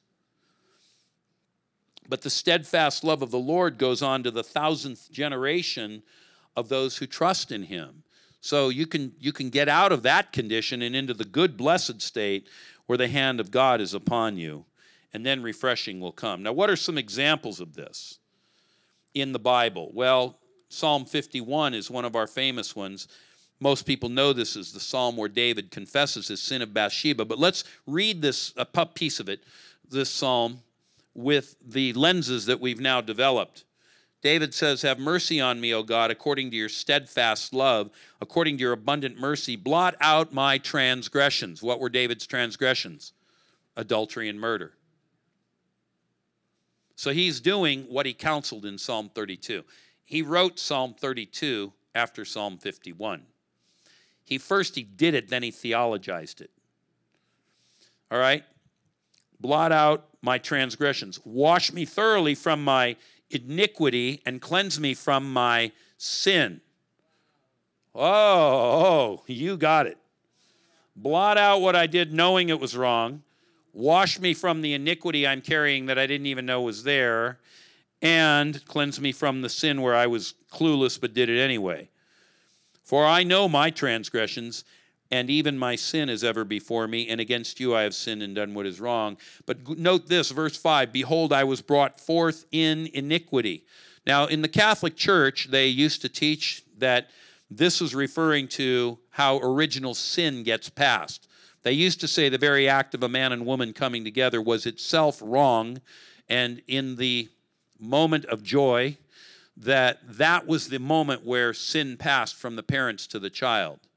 But that was actually bad theology. If you read the rabbis on this, what he's saying is, I was brought forth in iniquity. I was carrying iniquity when I was brought forth, and in sin did my mother conceive me. Now, the Catholic view of this was, it was wrong to have sex. But if you understand this lens of sin, transgression, and iniquity, what David is really saying is, my mother did wrong not knowing she did wrong, and here's the deal. David was a redhead. He was the youngest of the sons. When Samuel came to offer the sacrifice at the house of Jesse, they didn't invite him along. At the valley of Elah, his 3 eldest brothers are like, what are you doing here? Get out of here. You just came to watch the battle. He's clearly the looked down upon, spit upon younger brother, and there is a minority view, not the majority view, but a minority view, and the rabbis support it, that David's father, Jesse, may have had an affair with a woman, and David was the fruit of that affair, and this is why he was carrying iniquity that would lead him into the very sin of Bathsheba. that would then get transmitted to Solomon, who would have 300 wives and 700 concubines. Oh, yeah. And so David sees all this, and he says, you delight in truth in the inward being. And so, Lord, I put it all in front of you. My mother, she was one of those. My father, he was one of those. And this is where I came from. But praise God, God could anoint even a man born in adultery and make him king. You could be a king. You could find your inheritance if you deal with this stuff the way David did. That's why this is so powerful. This is the way to wipe out a whole layer of stuff in your life, and it becomes the equivalent in the spirit of a nuclear warhead, wiping out structures and bondage in your life that you never knew were there. And then he says, verse 9, hide your face from my sins and blot out my iniquities. So he's owning what he did. He's acknowledging what his father and mother did. All right, let's take a look at a couple more, and then we are done. Psalm 103, verse 3. David says this. I apologize for teaching long. Psalm 103, 3. Bless the Lord, O my soul, and all that is within me. Bless his holy name. Bless the Lord, O my soul, and forget not all his benefits. Number 1, he forgives your iniquities, and therefore he heals your diseases. The ones that are stuck to your iniquity, that wouldn't go away. When the iniquity is cleared, the diseases have nothing to hold on to, because this one is not a therapeuo healing. It is a yaomai healing, like I taught last night. Wow, bless the Lord. He forgives my iniquity, and I find breakthrough in areas that I couldn't find breakthrough. How about this one? Psalm 107. It says this, verse 17, some were fools through their transgressions, their sinful ways, and because of their iniquities they suffered affliction. Affliction is a word that refers to spirits that cause sickness and illness. We look at that in normal American theological speak, and we say, well, they did wrong, and this is what happened. No, this is that word iniquity. They didn't do anything about it. It just came to them. But there is also this problem with their transgression. So you're not getting off the hook here. We're just correctly targeting which is what. They loathe any kind of food. Somebody say food allergies. Where do they come from? Transgression and iniquity. What are two of the most common sources of that? Somebody went to the temple in India or Thailand when they were on vacation. They transgressed on holy ground, not holy the way we think holy, but dedicated ground to that God. And suddenly they were afflicted in their stomach. Food became loathsome to them.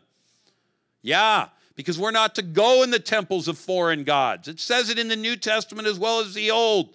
Well, but I was just a tourist. I didn't know. Okay, you didn't know. Change it from transgression to sin, but you still got a problem, right? So they may have been involved in a foreign god. They did yoga, and they're having problems with their back now. Why? Because they were worshiping a foreign god when they were doing yoga. Oh, really? Yeah, it's a thing. My parents or grandparents or great-grandparents were Freemasons, and they worshiped the foreign god that is over Freemasonry. And that passed into their bloodline, which became your iniquity, and you're carrying it, and something activated. You had a trigger event, and suddenly that iniquity went active, and suddenly you've got gluten intolerance, or chocolate, or soybeans, or wheat, or just fill it in. Why do you think America is exploding with food allergies right now? Because 2 generations ago, pretty much everybody, they may not have been very devout, but they didn't worship gods other than the Lord. Now everybody's like, yeah, worship what you want. I'm a Wiccan, I'm into yoga a little bit, and I go down to the Buddhist temple, and I do my meditation thing, and, I decided to take a look at Reiki, and all of these are foreign gods. You are trafficking in foreign gods. You know what it says in the Bible? If you worship the Lord, your bread bowl will be blessed, but if you worship other gods, it will not be. What's your bread bowl? It's that which feeds you, and suddenly you got food allergies. Remember what I told you about the woman in Taiwan last night What was she doing? Eating meat sacrificed to idols? She was not blessed. Her food was troublesome to her. So they loathed any kind of food, and they drew near to the gates of death. Sometimes this stuff looks more like irritable bowel syndrome. And they cried to the Lord in their trouble, and he delivered them from their distress. Here's what he did. He sent out his word, and Yaomai healed them and delivered them from their destruction. But how did it happen? Transgression and iniquity that were not dealt with. Clear it out, and you're going to see a lot of people getting healed. Does this make sense? Now, I have seen many hundreds and thousands of people all over the world getting free of food allergies and other conditions when we start dealing with this, and it's right there in the Word of God. But if you don't have the right lenses on it, you'll just think sin and iniquity are the same thing, and you just gloss over it. Does this make sense? Okay, just about done. Isaiah 53. This is the passage on the atonement itself. It deals with Jesus, and it's foreshadowing what would happen with his life. Verse 4, Isaiah 53:4, surely he has borne our griefs and carried our sorrows. Well, that deals with the inner healing component of his ministry. We aren't talking about that tonight, so I won't say much more except that grief and sorrow can be healed. He was pierced for our transgressions, and he was crushed for our iniquities. These are the two words we just looked at in Psalm 107. And upon him was the chastisement that brought us peace. We could have been chastised, but instead he took the chastisement so that we could have peace. And this is not just peace with God. It is peace with God, but it's bigger than that. It's peace in your body. It's peace in your mind. And the Lord has laid on him, here it is, the iniquity of us all. Jesus carried away our iniquity. Psalm 85 says this one.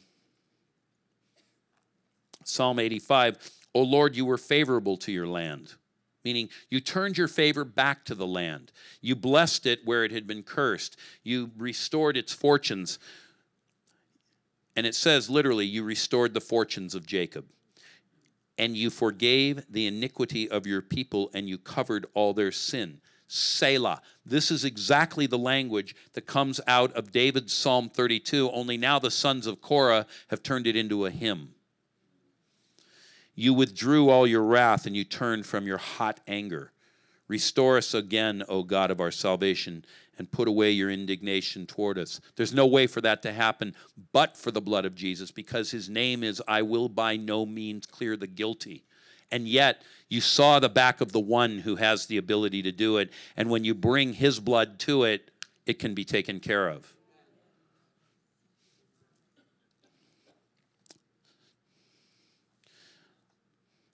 Now, sometimes people say, where is this in the New Testament?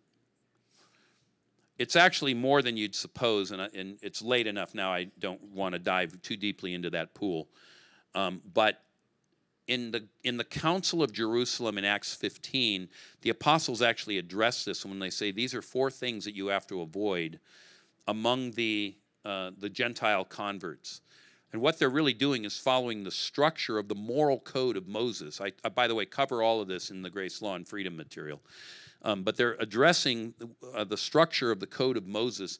And what they're really doing is helping the Gentiles who have no language for any of this, which none of you did before I did this message tonight. They are helping them transition into a lifestyle where they can move away from all that and get free of it. But in John chapter 9, we have this strange story where it says there was a man born blind, and Jesus healed him. And when he does, just ahead of that, the disciples who have been learning from him, who have been traveling with him, who have been healing with him, they say, Rabbi, who sinned, this man or his parents, that he should be born blind? Well, it's absurd to think that the man had sinned. He was born blind. And Jesus goes, well, in this case, boys, it's neither one. He was born blind as a one-off, that the glory of God would be seen in him and he would be healed and so on. But note that Jesus does not rebuke that line of thinking. And if you read the commentaries on John 9, all of the Western commentators that don't understand this Hebrew way of thinking about sin, transgression, and iniquity, all of them say pretty much the same thing. Well, in those days, people mistakenly believed that the sins of their ancestors could come and attach to them. And that's why these men were asking that. Well, duh. Why do you think they thought that? Daniel, Ezra, Nehemiah, Psalm 32, Psalm 51, Psalm 85, Psalm 103, Psalm 107. They had really good reason to believe that. They weren't just benighted fools, but, you know, today we know better, and because we have cell phones and nuclear power and the internet. So there's this arrogant pride that keeps us from seeing that. But note, Jesus does not rebuke it. What does that tell you? In his healing training with his disciples, he was teaching them to look for and discern the iniquitous roots of problems in people's lives. Not that every single disease is anchored to this. Let me be really clear about that, because otherwise all of you are going to go home and start introspecting. What do I have down there? Oh my gosh, I wonder if my grandfather, you know, all that. But this is the one you deal with, this iniquity, when nothing else is working. You go, there's got to be something here. We need to take a deeper cut. That's when you transition to the iniquity. First, deal with sin and transgression, because that's in the now generation with the person you're dealing with. But when nothing else is working, back it up and maybe take a look. What's going on in your family history? Now, I'm going to end with a story. You're going to love this story. I was in Houston 2 years ago this month, and I went to this church that was filled with people from Venezuela. And we did the whole service in Spanish, and ministry time came. I had a small team with me, and we started praying for people. And in that Hispanic church, because they are not like we are in middle-class America, they marry a lot younger than we do. And it's not at all uncommon for people to marry at age 15 or 16. In fact, within the Hispanic communities, they have a really big celebration for the women called quinceañeros. 15 years. Well, at 15, you can get married. Now, some of us go, that's child abuse, and yeah, but in some of these societies in the world, they don't see things the way we do. I don't know if we're right or they're right, but I'm just telling you that's what they do. And so they marry people off, and what that means is if you just do the math, you can stack up 5 generations by the time people are 75 or 80 years old. Right? See how that works? Well, so here we are in this church, and they bring all these people to me, and there's one family in this church. It's the whole family tree is intact. They have great-great-grandma up there. The other 3 great-greats are gone, but great-great-grandma's there. All the great-grandparents are alive. All the grandparents are alive. All the parents are alive. All the children are here. So it's a pretty big family tree, but for me, I like science. And this is like the perfect laboratory experiment of the very things I've just been teaching you.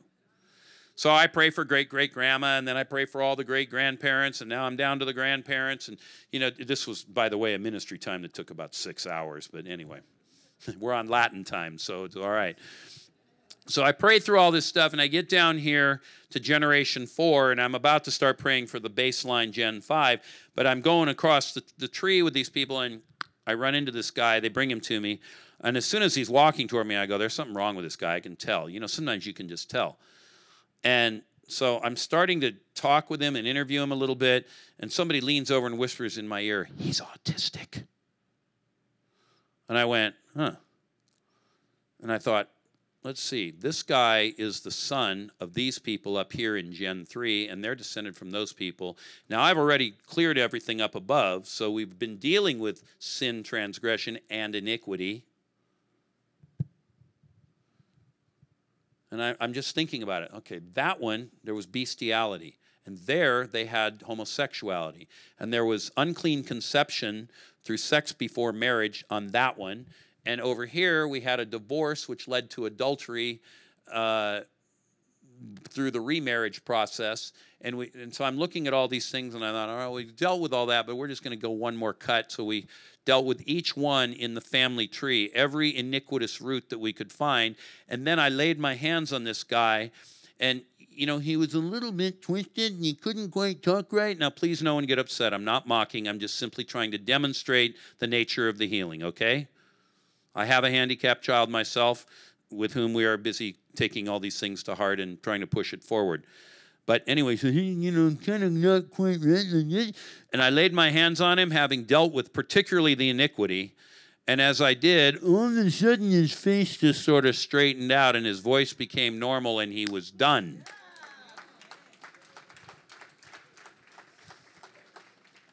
I don't think it's the only thing that's going on with autism, but one of the reasons autism is exploding in our Western societies is 2 generations ago, our grandparents, or maybe our parents, depends on your age, but in the 1960s, the sexual revolution got kicked off, and a completely new order of things came into being. In the 1960s, your typical woman who came to the altar was a virgin, and most men were as well. 90% of women who were getting married in America in the 1960s, according to the best data we have, were virgins on their wedding night. 10% were not. And 70% of men were virgins. 30% were not. By the way, the average number of partners per woman was 3. And the math works. Because if 70% of men are clean, 30% are not, they got to be with somebody. They were with those 10% of women, and 3 partners get you to the 30%. That's how the math works. It ticks and ties. The most recent data that we're able to gather is from a couple of years ago, 2016. Today, 95% of men and 95% of women come to the altar not as virgins.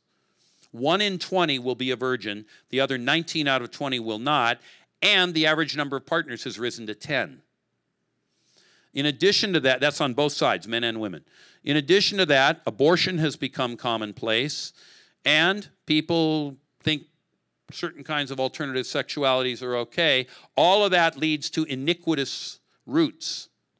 Well, we're reaping all that now from what started 2 generations back, but what we did without knowing it was when we overthrew, I'll say 1,500 years, but maybe it's closer to 1,800 years, of Christian morality, of what marriage is, we brought something upon the whole of Western civilization, and with that, we are destroying ourselves, and autism is one, not only, but one of the fruits that has arisen because of all this iniquity that's been released into the generations, and it's growing like kudzu in America today.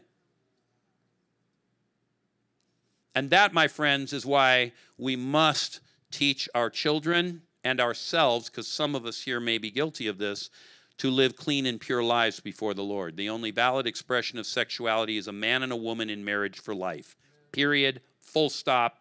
Carriage return. But see, we don't teach that anymore. Well, you have needs, and God knows, and He loves you anyway, and on it goes. So we're starting to see, overcoming victory over things like autism as we take this iniquity thing to heart. We start dealing with it. We're seeing victory over food allergies as we take this iniquity thing to heart.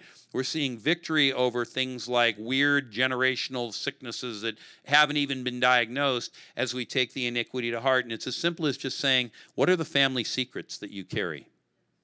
And starting to work through those, through the disciplines that you already know, inner healing and deliverance, and being sure to apply the blood specifically to those things that need to be uncovered so that the demonic enforcers that are creating all that woe and misery in people's lives can be slain and laid low in the dirt. And then the power of God breaks through. I've talked long enough. I will stop here. Thank you for listening.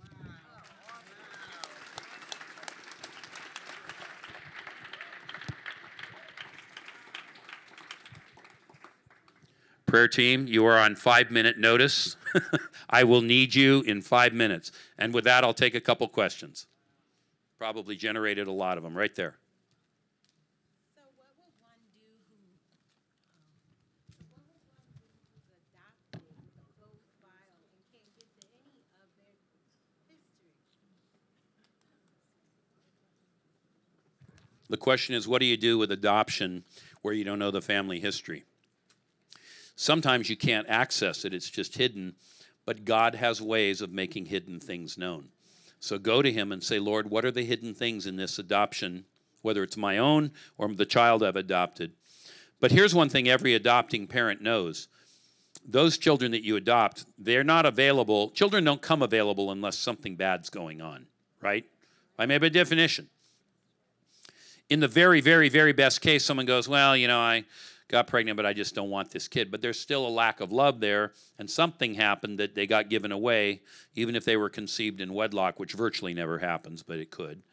So you know right away you got stuff that you got to deal with. And so this is why people who adopt kids, they think, oh, this is going to be beautiful. And they bring this child home, and it's like, Godzilla lives in my house.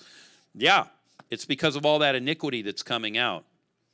So get as much backstory on the adopted child as you can. Pray into that iniquity. You're now the parent. You have authority over them. Legally, it's been granted to you. You are the parent. Apply the blood of Christ to those iniquitous roots. If you don't know what they are, ask God to show you. Maybe he'll give you a dream. You might have an angel appear. Visions are good. Any of this will work. I told you how he revealed it to me. I was given a book by a cousin I never even met. I randomly opened it, and boom, my eye falls on the page, and I went, there it is. So God will do this for you as well. He's a good father. He wants you to be free, and his preference is to show love to 1,000 generations rather than to be not to clear the guilty and to bring down on the heads to the 3rd and 4th generation what's been done. And all you got to do is say, I'm not a horse and I'm not a mule. I'm going to lean into this and go with it, and I'm going to find the freedom because Jesus paid for it. Right? Right there.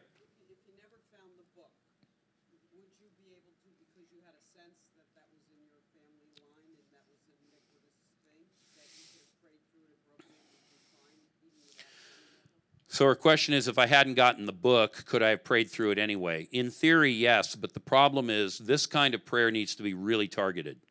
And I wouldn't have necessarily known that it was my great-great-grandfather who did this. I knew a little bit about that level back in my family, but not a lot. Had I been diligent enough, I could have maybe uncovered it, and then I could have addressed it, and possibly God would have led me to the New York Historical Society through whatever means, and I would have seen that trowel and recognized my grandfather's name and went, hold on a minute. That could have happened without the book. The book became a shortcut. I will say this. One thing I had done was I'd asked a friend who lives in New York, because my great-great-grandfather lived in New York City. I had my friend go to the Masonic Lodge in New York, the Blue Lodge. It's on 27th Street. And I had her go to their archivist and get the names of all of the lodge masters all the way back to the beginning of that lodge, because I suspected maybe my great-great-grandfather had been a lodge master. He wasn't. He was higher than that. That's why he was giving out silver trowels. So that search actually didn't turn anything up. But I was sure enough, I was on the hunt in that way, looking for something that I could use to confirm the target coordinates and then launch the salvo. And it was really quick. I mean, once we did this, I was free in 5 minutes. It was nothing, because I was using these very principles I taught you, and I was that focused on it. Okay, other questions back there?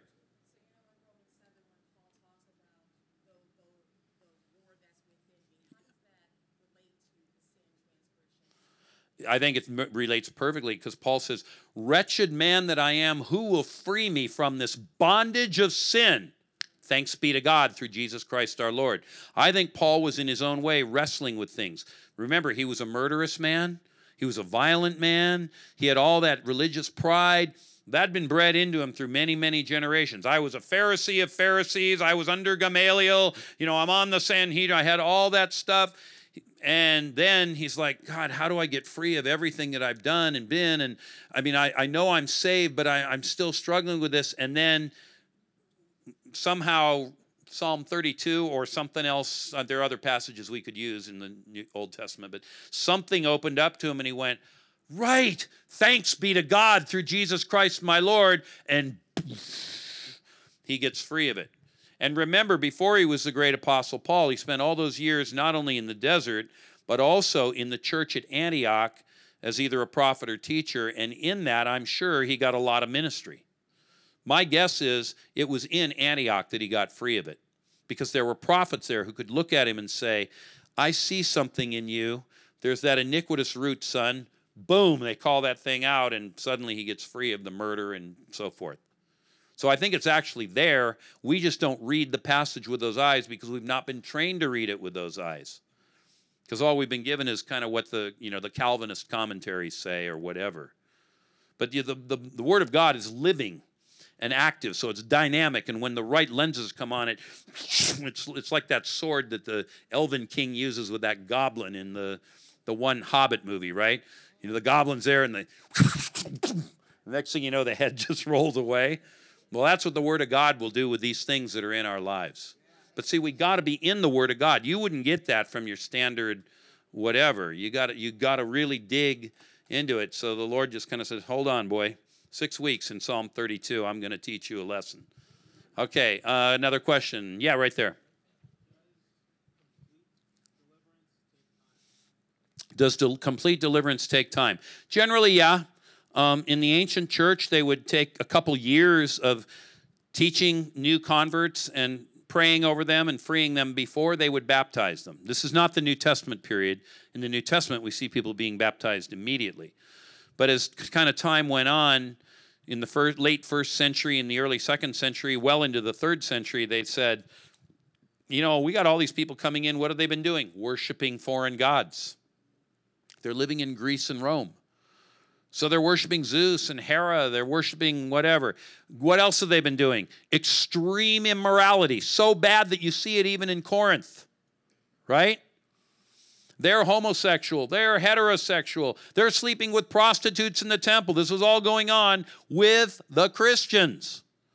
And they stopped and they said, we got to do something about this. So complete deliverance takes time because sometimes these iniquitous roots are not immediately obvious, but they become obvious. I was telling these guys at dinner tonight a story about someone I prayed for just this week, and I'd prayed for her, 5 or 6 times over the last probably 3 years, and we'd never gotten a breakthrough, and I won't go into it all, but it was a hideous, hideous physical condition, and nobody could figure it out. The doctors had given up, and she was just suffering, and she wasn't bleeding like the woman who was healed of the issue of blood, but I'll just say her body was oozing, and it was a mess. And I'd prayed for her, and I couldn't figure it out, and she asked me for another time of prayer. And that morning when I was going to meet with her, I said, God, I don't have anything else. I've thought of every single thing I can think of. And, of course, I knew all what I just preached to you. So I was praying, and then I met with her. And when I got there, the Lord opened something up that had not been known previously. She'd actually had something happen between the last time I'd met her and this time, and that was new information. But with that, what I call windows of revelation opened up, and I suddenly could see right into the root of the thing. And we dealt with it, and all of the oozing is now dry and done and closed, and everything's almost fully closed. She sent me a text this morning, and she said, I'm crying as I typed this. I cannot thank you enough. And I just wrote back, it wasn't me, it was the Lord. But it was this concept that I'm teaching, but it took us several pulls at it to get it.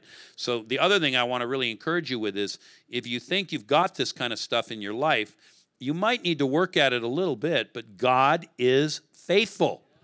He is a good Father. He does not want to leave you in this. He wants to pull you out of it, and that's why Jesus came. So if you're serious about it and you're leaning in and praying, I promise you God is going to give you the answer. Amen. Okay, one more maybe. Where's the team? I see you back there, David. They're all still tied up? Are they all wrapped up with iniquitous roots? How's it going back there, Victoria? Okay, well, wrap it up as soon as you can, because I'm going to need the team when we get to ministry. Okay, or you could just drag them to the front and we can just keep going. Okay. Yeah. You're an adult with your own family. Yeah, I'm an adult with my own family. That's true. You are, right? And you have living parents, grandparents who could be in iniquity, be in sin. They're all dead. All of my parents and grandparents. Oh, okay.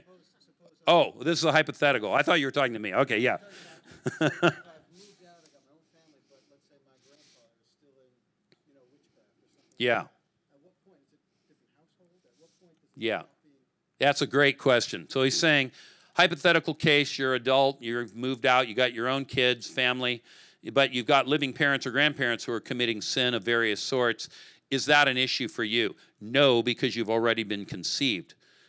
Iniquity passes in the conception and gets passed from the parents and grandparents. And if you confess their sin as though it's your own, not that it is, because you're not doing it, but you confess it as though it is, just the way these guys prayed. That's what's weird about those prayers. It seems foreign to our ears. Daniel is called the most righteous man in the Bible, next to Moses, and he prays as though he's guilty of this stuff. So confess it as though it's your own, and when you confess it that way, kafar, taken care of. So there's freedom. And this is why the leaving and cleaving principle of marriage is so important. If you don't leave and cleave, and you have all those strings attached, and anyone who's married knows what I'm talking about, it's hard to break free of that. And that's why good parents say, we love you and we want you to come around and we want to be around the grandkids, but you know what? God bless you. You're on your own. You and Jesus, you have a great life together, and we'll see you for celebrations and stuff, but we are no longer giving that input and control. If you ask us for advice, we'll give it, but beyond that, we want to let you leave and cleave to each other. All the way in the back.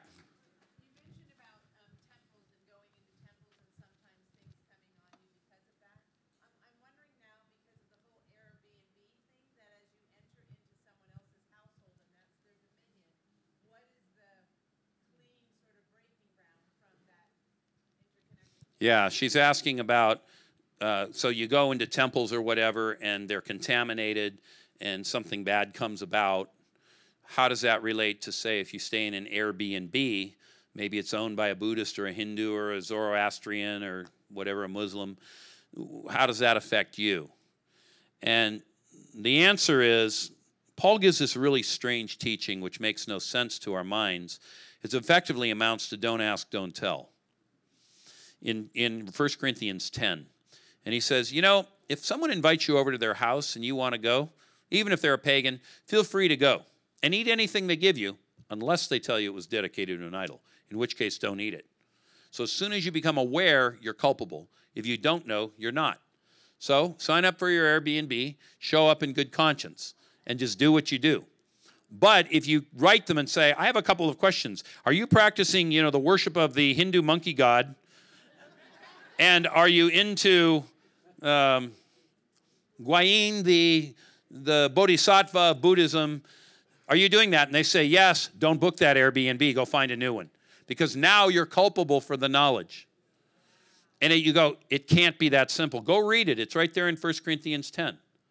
So there is a kind of a protection. This is why Paul says, put on the armor of God, that you can withstand those flaming arrows and the kind of random attacks. And I go through life, I don't worry much about demons. I did tell you a story of being attacked by one, but I don't have 28 of those stories. I have one.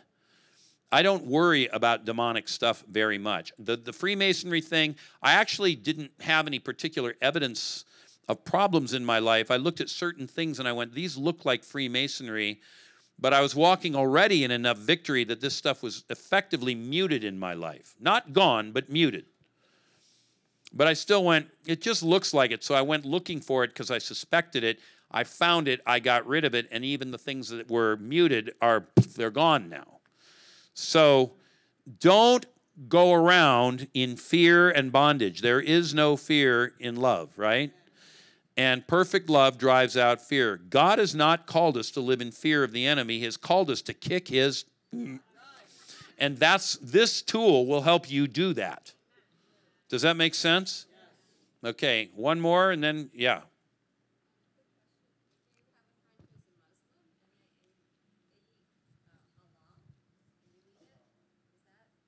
I wouldn't eat halal meat. If you have a friend that's a Muslim, go over there and eat their vegetables. That's what Daniel did. That's why, by the way, in Daniel chapter 1, they want to feed him all the king's food, and he goes, we'll eat the vegetables, but not the meat. There's something about meat. Demons like meat, and they like blood. So he said, we'll eat all the vegetables. And he went, well, you're going to shrink away, and you won't look as good. He goes, try it. And if we look worse, then we'll eat your meat. But if we don't, then you can let us be vegetarians. And so they do the 21-day fast of eating only vegetables, and they go, yeah, you look as good as the other guys. Okay, you don't have to eat the meat. That's why Daniel did it. What's that? Yeah. Yeah. Lord, I confess, this is going to be sin, not transgression. Because you didn't know it wasn't okay, right? Now that you know, though, someone gives you halal food, you're transgressing. But if you didn't know, Lord, I didn't know when I ate the halal food at my friend's house. Please forgive me for that and any effects I may have.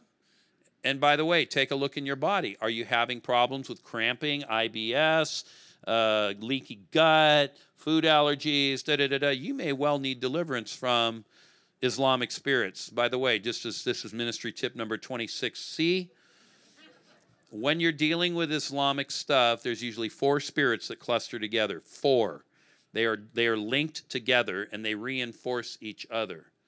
Spirit of the crescent moon, submission, Allah, and Islam itself. Those are the 4 spirits that you want to take out when you deal with people who are either been around it and contaminated or coming out of Islam. If you deal with only 1 or 2, you will leave 1 or 2 behind, and those spirits alone will be enough to cause problems. Do a comprehensive clean out on the 4 of them, and generally you will get total and complete victory. I knew that would happen. Spirit 1, submission. Spirit 2, the spirit of the crescent moon. Spirit 3, Islam. And spirit 4, Allah. Those are the 4 that you need to deal with. Submission, crescent moon, Islam, Allah. Those 4. Back there. Your father was a Mason? And you were in your teens and you became a rainbow girl. Yeah. So she's talking about, and I assume you're asking, is this a problem? Yeah, it is a problem, yes. So her father was a Mason. She was brought into the Rainbow Girls, which is one of their feeder organizations that pipelines people into becoming. Now, you're a woman, so they would have put you into the Order of the Eastern Star or maybe the Daughters of Job. But you didn't go that far. But having been in Rainbow Girls is enough, and certainly having a father who is a Freemason is enough, and here's why. When people join the Freemasons, they pledge over all of their descendants forever to the service of the high god of Freemasonry and the lodge. And anyone who breaks the line, meaning they don't follow in the footsteps, they call down all kinds of curses and stuff, and the most common ways that those manifest are digestive problems, upper respiratory breathing problems, sinuses, asthma, things like that. Sometimes problems in the upper back and headaches. Those are your big 4 indicators. There's a few others, but those are the big 4. So people, okay, I know someone wants to hear them again. Stomach, upper respiratory, including the lungs and sinuses, stuff around the shoulders, and strange headaches, usually spots and points and things like that, bands. Not just a hurting head. Hurting head could be lack of food or water. But when you got all that going, or when you start seeing those symptoms, you go, this sounds like Freemasonry. Do you have Freemasons in your family? And then someone will say, well, yeah, my father was a Freemason, and I was brought into the Rainbow Girls when I was little. Okay, then we need to clear all of that out. And usually as soon as that stuff is gone, the symptoms go away and life gets a lot better. Everyone's pointing at someone over here. I don't know who the someone is. Who am I supposed to be? You? I have one question. With all of this prayer and taking out the spirits and praying for the iniquities and all the things that we do to get it out of that person, what prevents it from coming back on us? You get filled with the Holy Spirit and you bar the doors and lock the windows. That's what Jesus said, right? When the Spirit leaves, you clean and sweep the house. And they will generally try to come back, but when they do, once they're on the outside, not the inside, then you just say, go away, hit the road. So this thing of resist the devil and he will flee from you, a lot of people have been taught that. It's a true statement, but it's only true if the spirits are outside and they're trying to get in. If they have dwelling in you because of all these iniquitous roots or your own sin and transgression, if they're there, it's hard to cast a spirit out of yourself. That goes back to the self-deliverance question we had last night. But if I'm praying for someone else and casting it out of them. Yeah, once it's gone, pray for the infilling of the Holy Spirit. We always do that.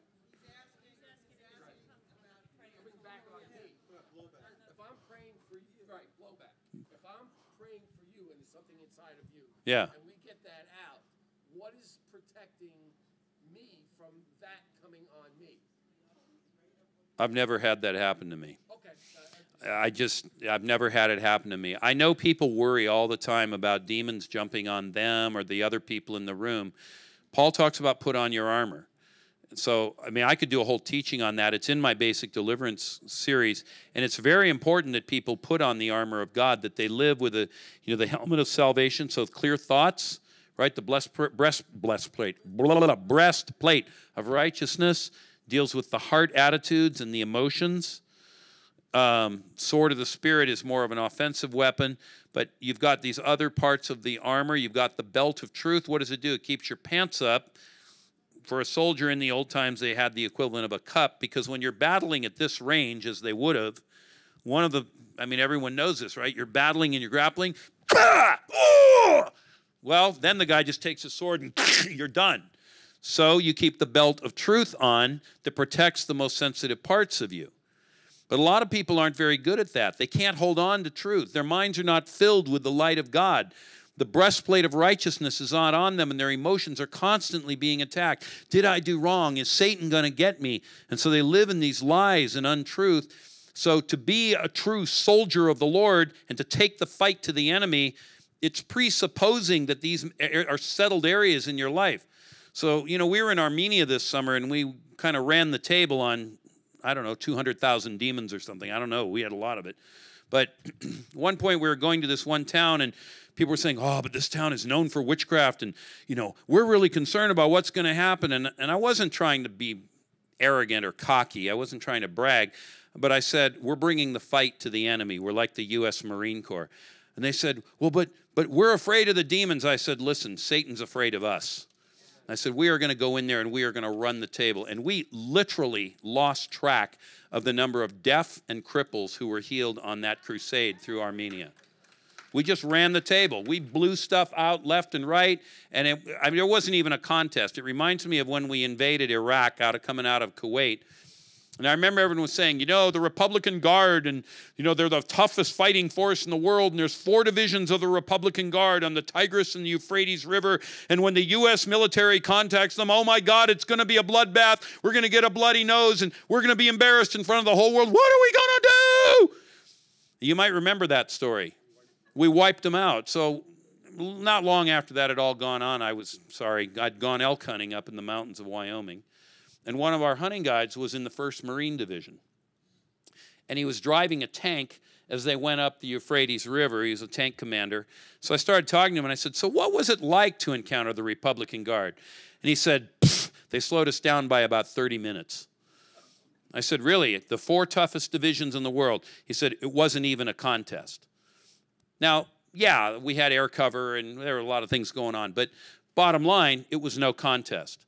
And if you understand your authority in Christ, most Christians don't. I have a bunch of teaching on this, but we sold it all before we got here. So you have to get it off my website if you want it. If you understand your authority in Christ, you understand the anointing of God, you understand the principle of the kingdom of God, that it is an invasion.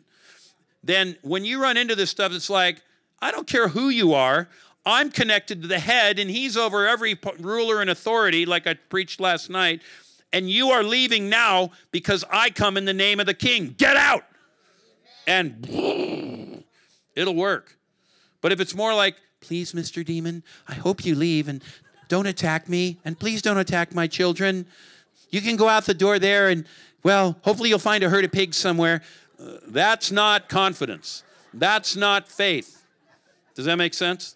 All right. I think we're about ready. The team's here. I'll do one last, and then we're going to pray. Okay.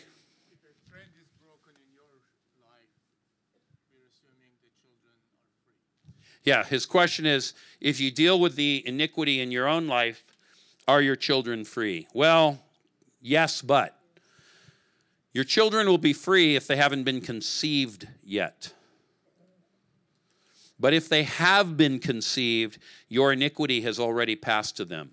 It may not be your iniquity, by the way. It may be your fathers or grandfathers or great-grandmothers or great-great-grandmothers, but it's already passed down the line because life begins at. So that's the moment of transmission.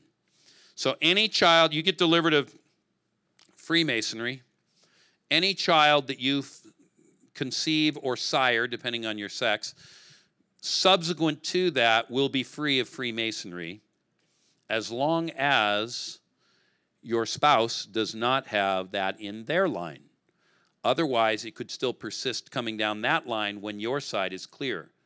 So best to deal with both sides of the tree if it exists on both sides of the tree. But once those children are taken care of, any children they conceive or sire will be fine as long as they don't marry somebody who brings it into the marriage as well. And this, by the way, is one of the reasons why God did not want the Jews intermarrying in the Old Testament, because what had they all been doing? Those foreigners. They'd been worshiping foreign gods. Hello, there's iniquity. Yeah. They'd all come out of these highly, highly immoral relationships. All of the Canaanite tribes were known for their immorality, and God said to Abraham, it's because of that uncleanness I'm driving them out of the land. In fact, the land is vomiting them out. It can't bear their iniquity anymore. It's become so high. Does that sound a little bit like America? Further to that, by the way, these are all just kind of thoughts that I'm firing out there. The Lord said to Abraham, your descendants won't inherit the land until the 4th generation. Why? Because the sin of the Amorites has not yet reached full measure. Why? Because God is merciful, and he is not willing that any should perish. And he was giving them the maximum amount of time that they should turn and believe in him. And only when the cup of iniquity was filled to the point of overflowing, I'm using an image out of Revelation, then the sword of Damocles fell. Then the hammer of God fell upon them. And then and only then were the Israelites cleared to slaughter them all, because there was no redemption to be found. And that's the justice side of God that we don't preach, but it also clears his name for the so-called genocides of the Old Testament. Yeah. All of this stuff interlinks when you have the right lenses on it, but mostly we're not teaching this the way it really works, and that's why our people are bound. And God wants his people free. Okay, no more questions. We're going to have a ministry time. We could keep asking questions all night, but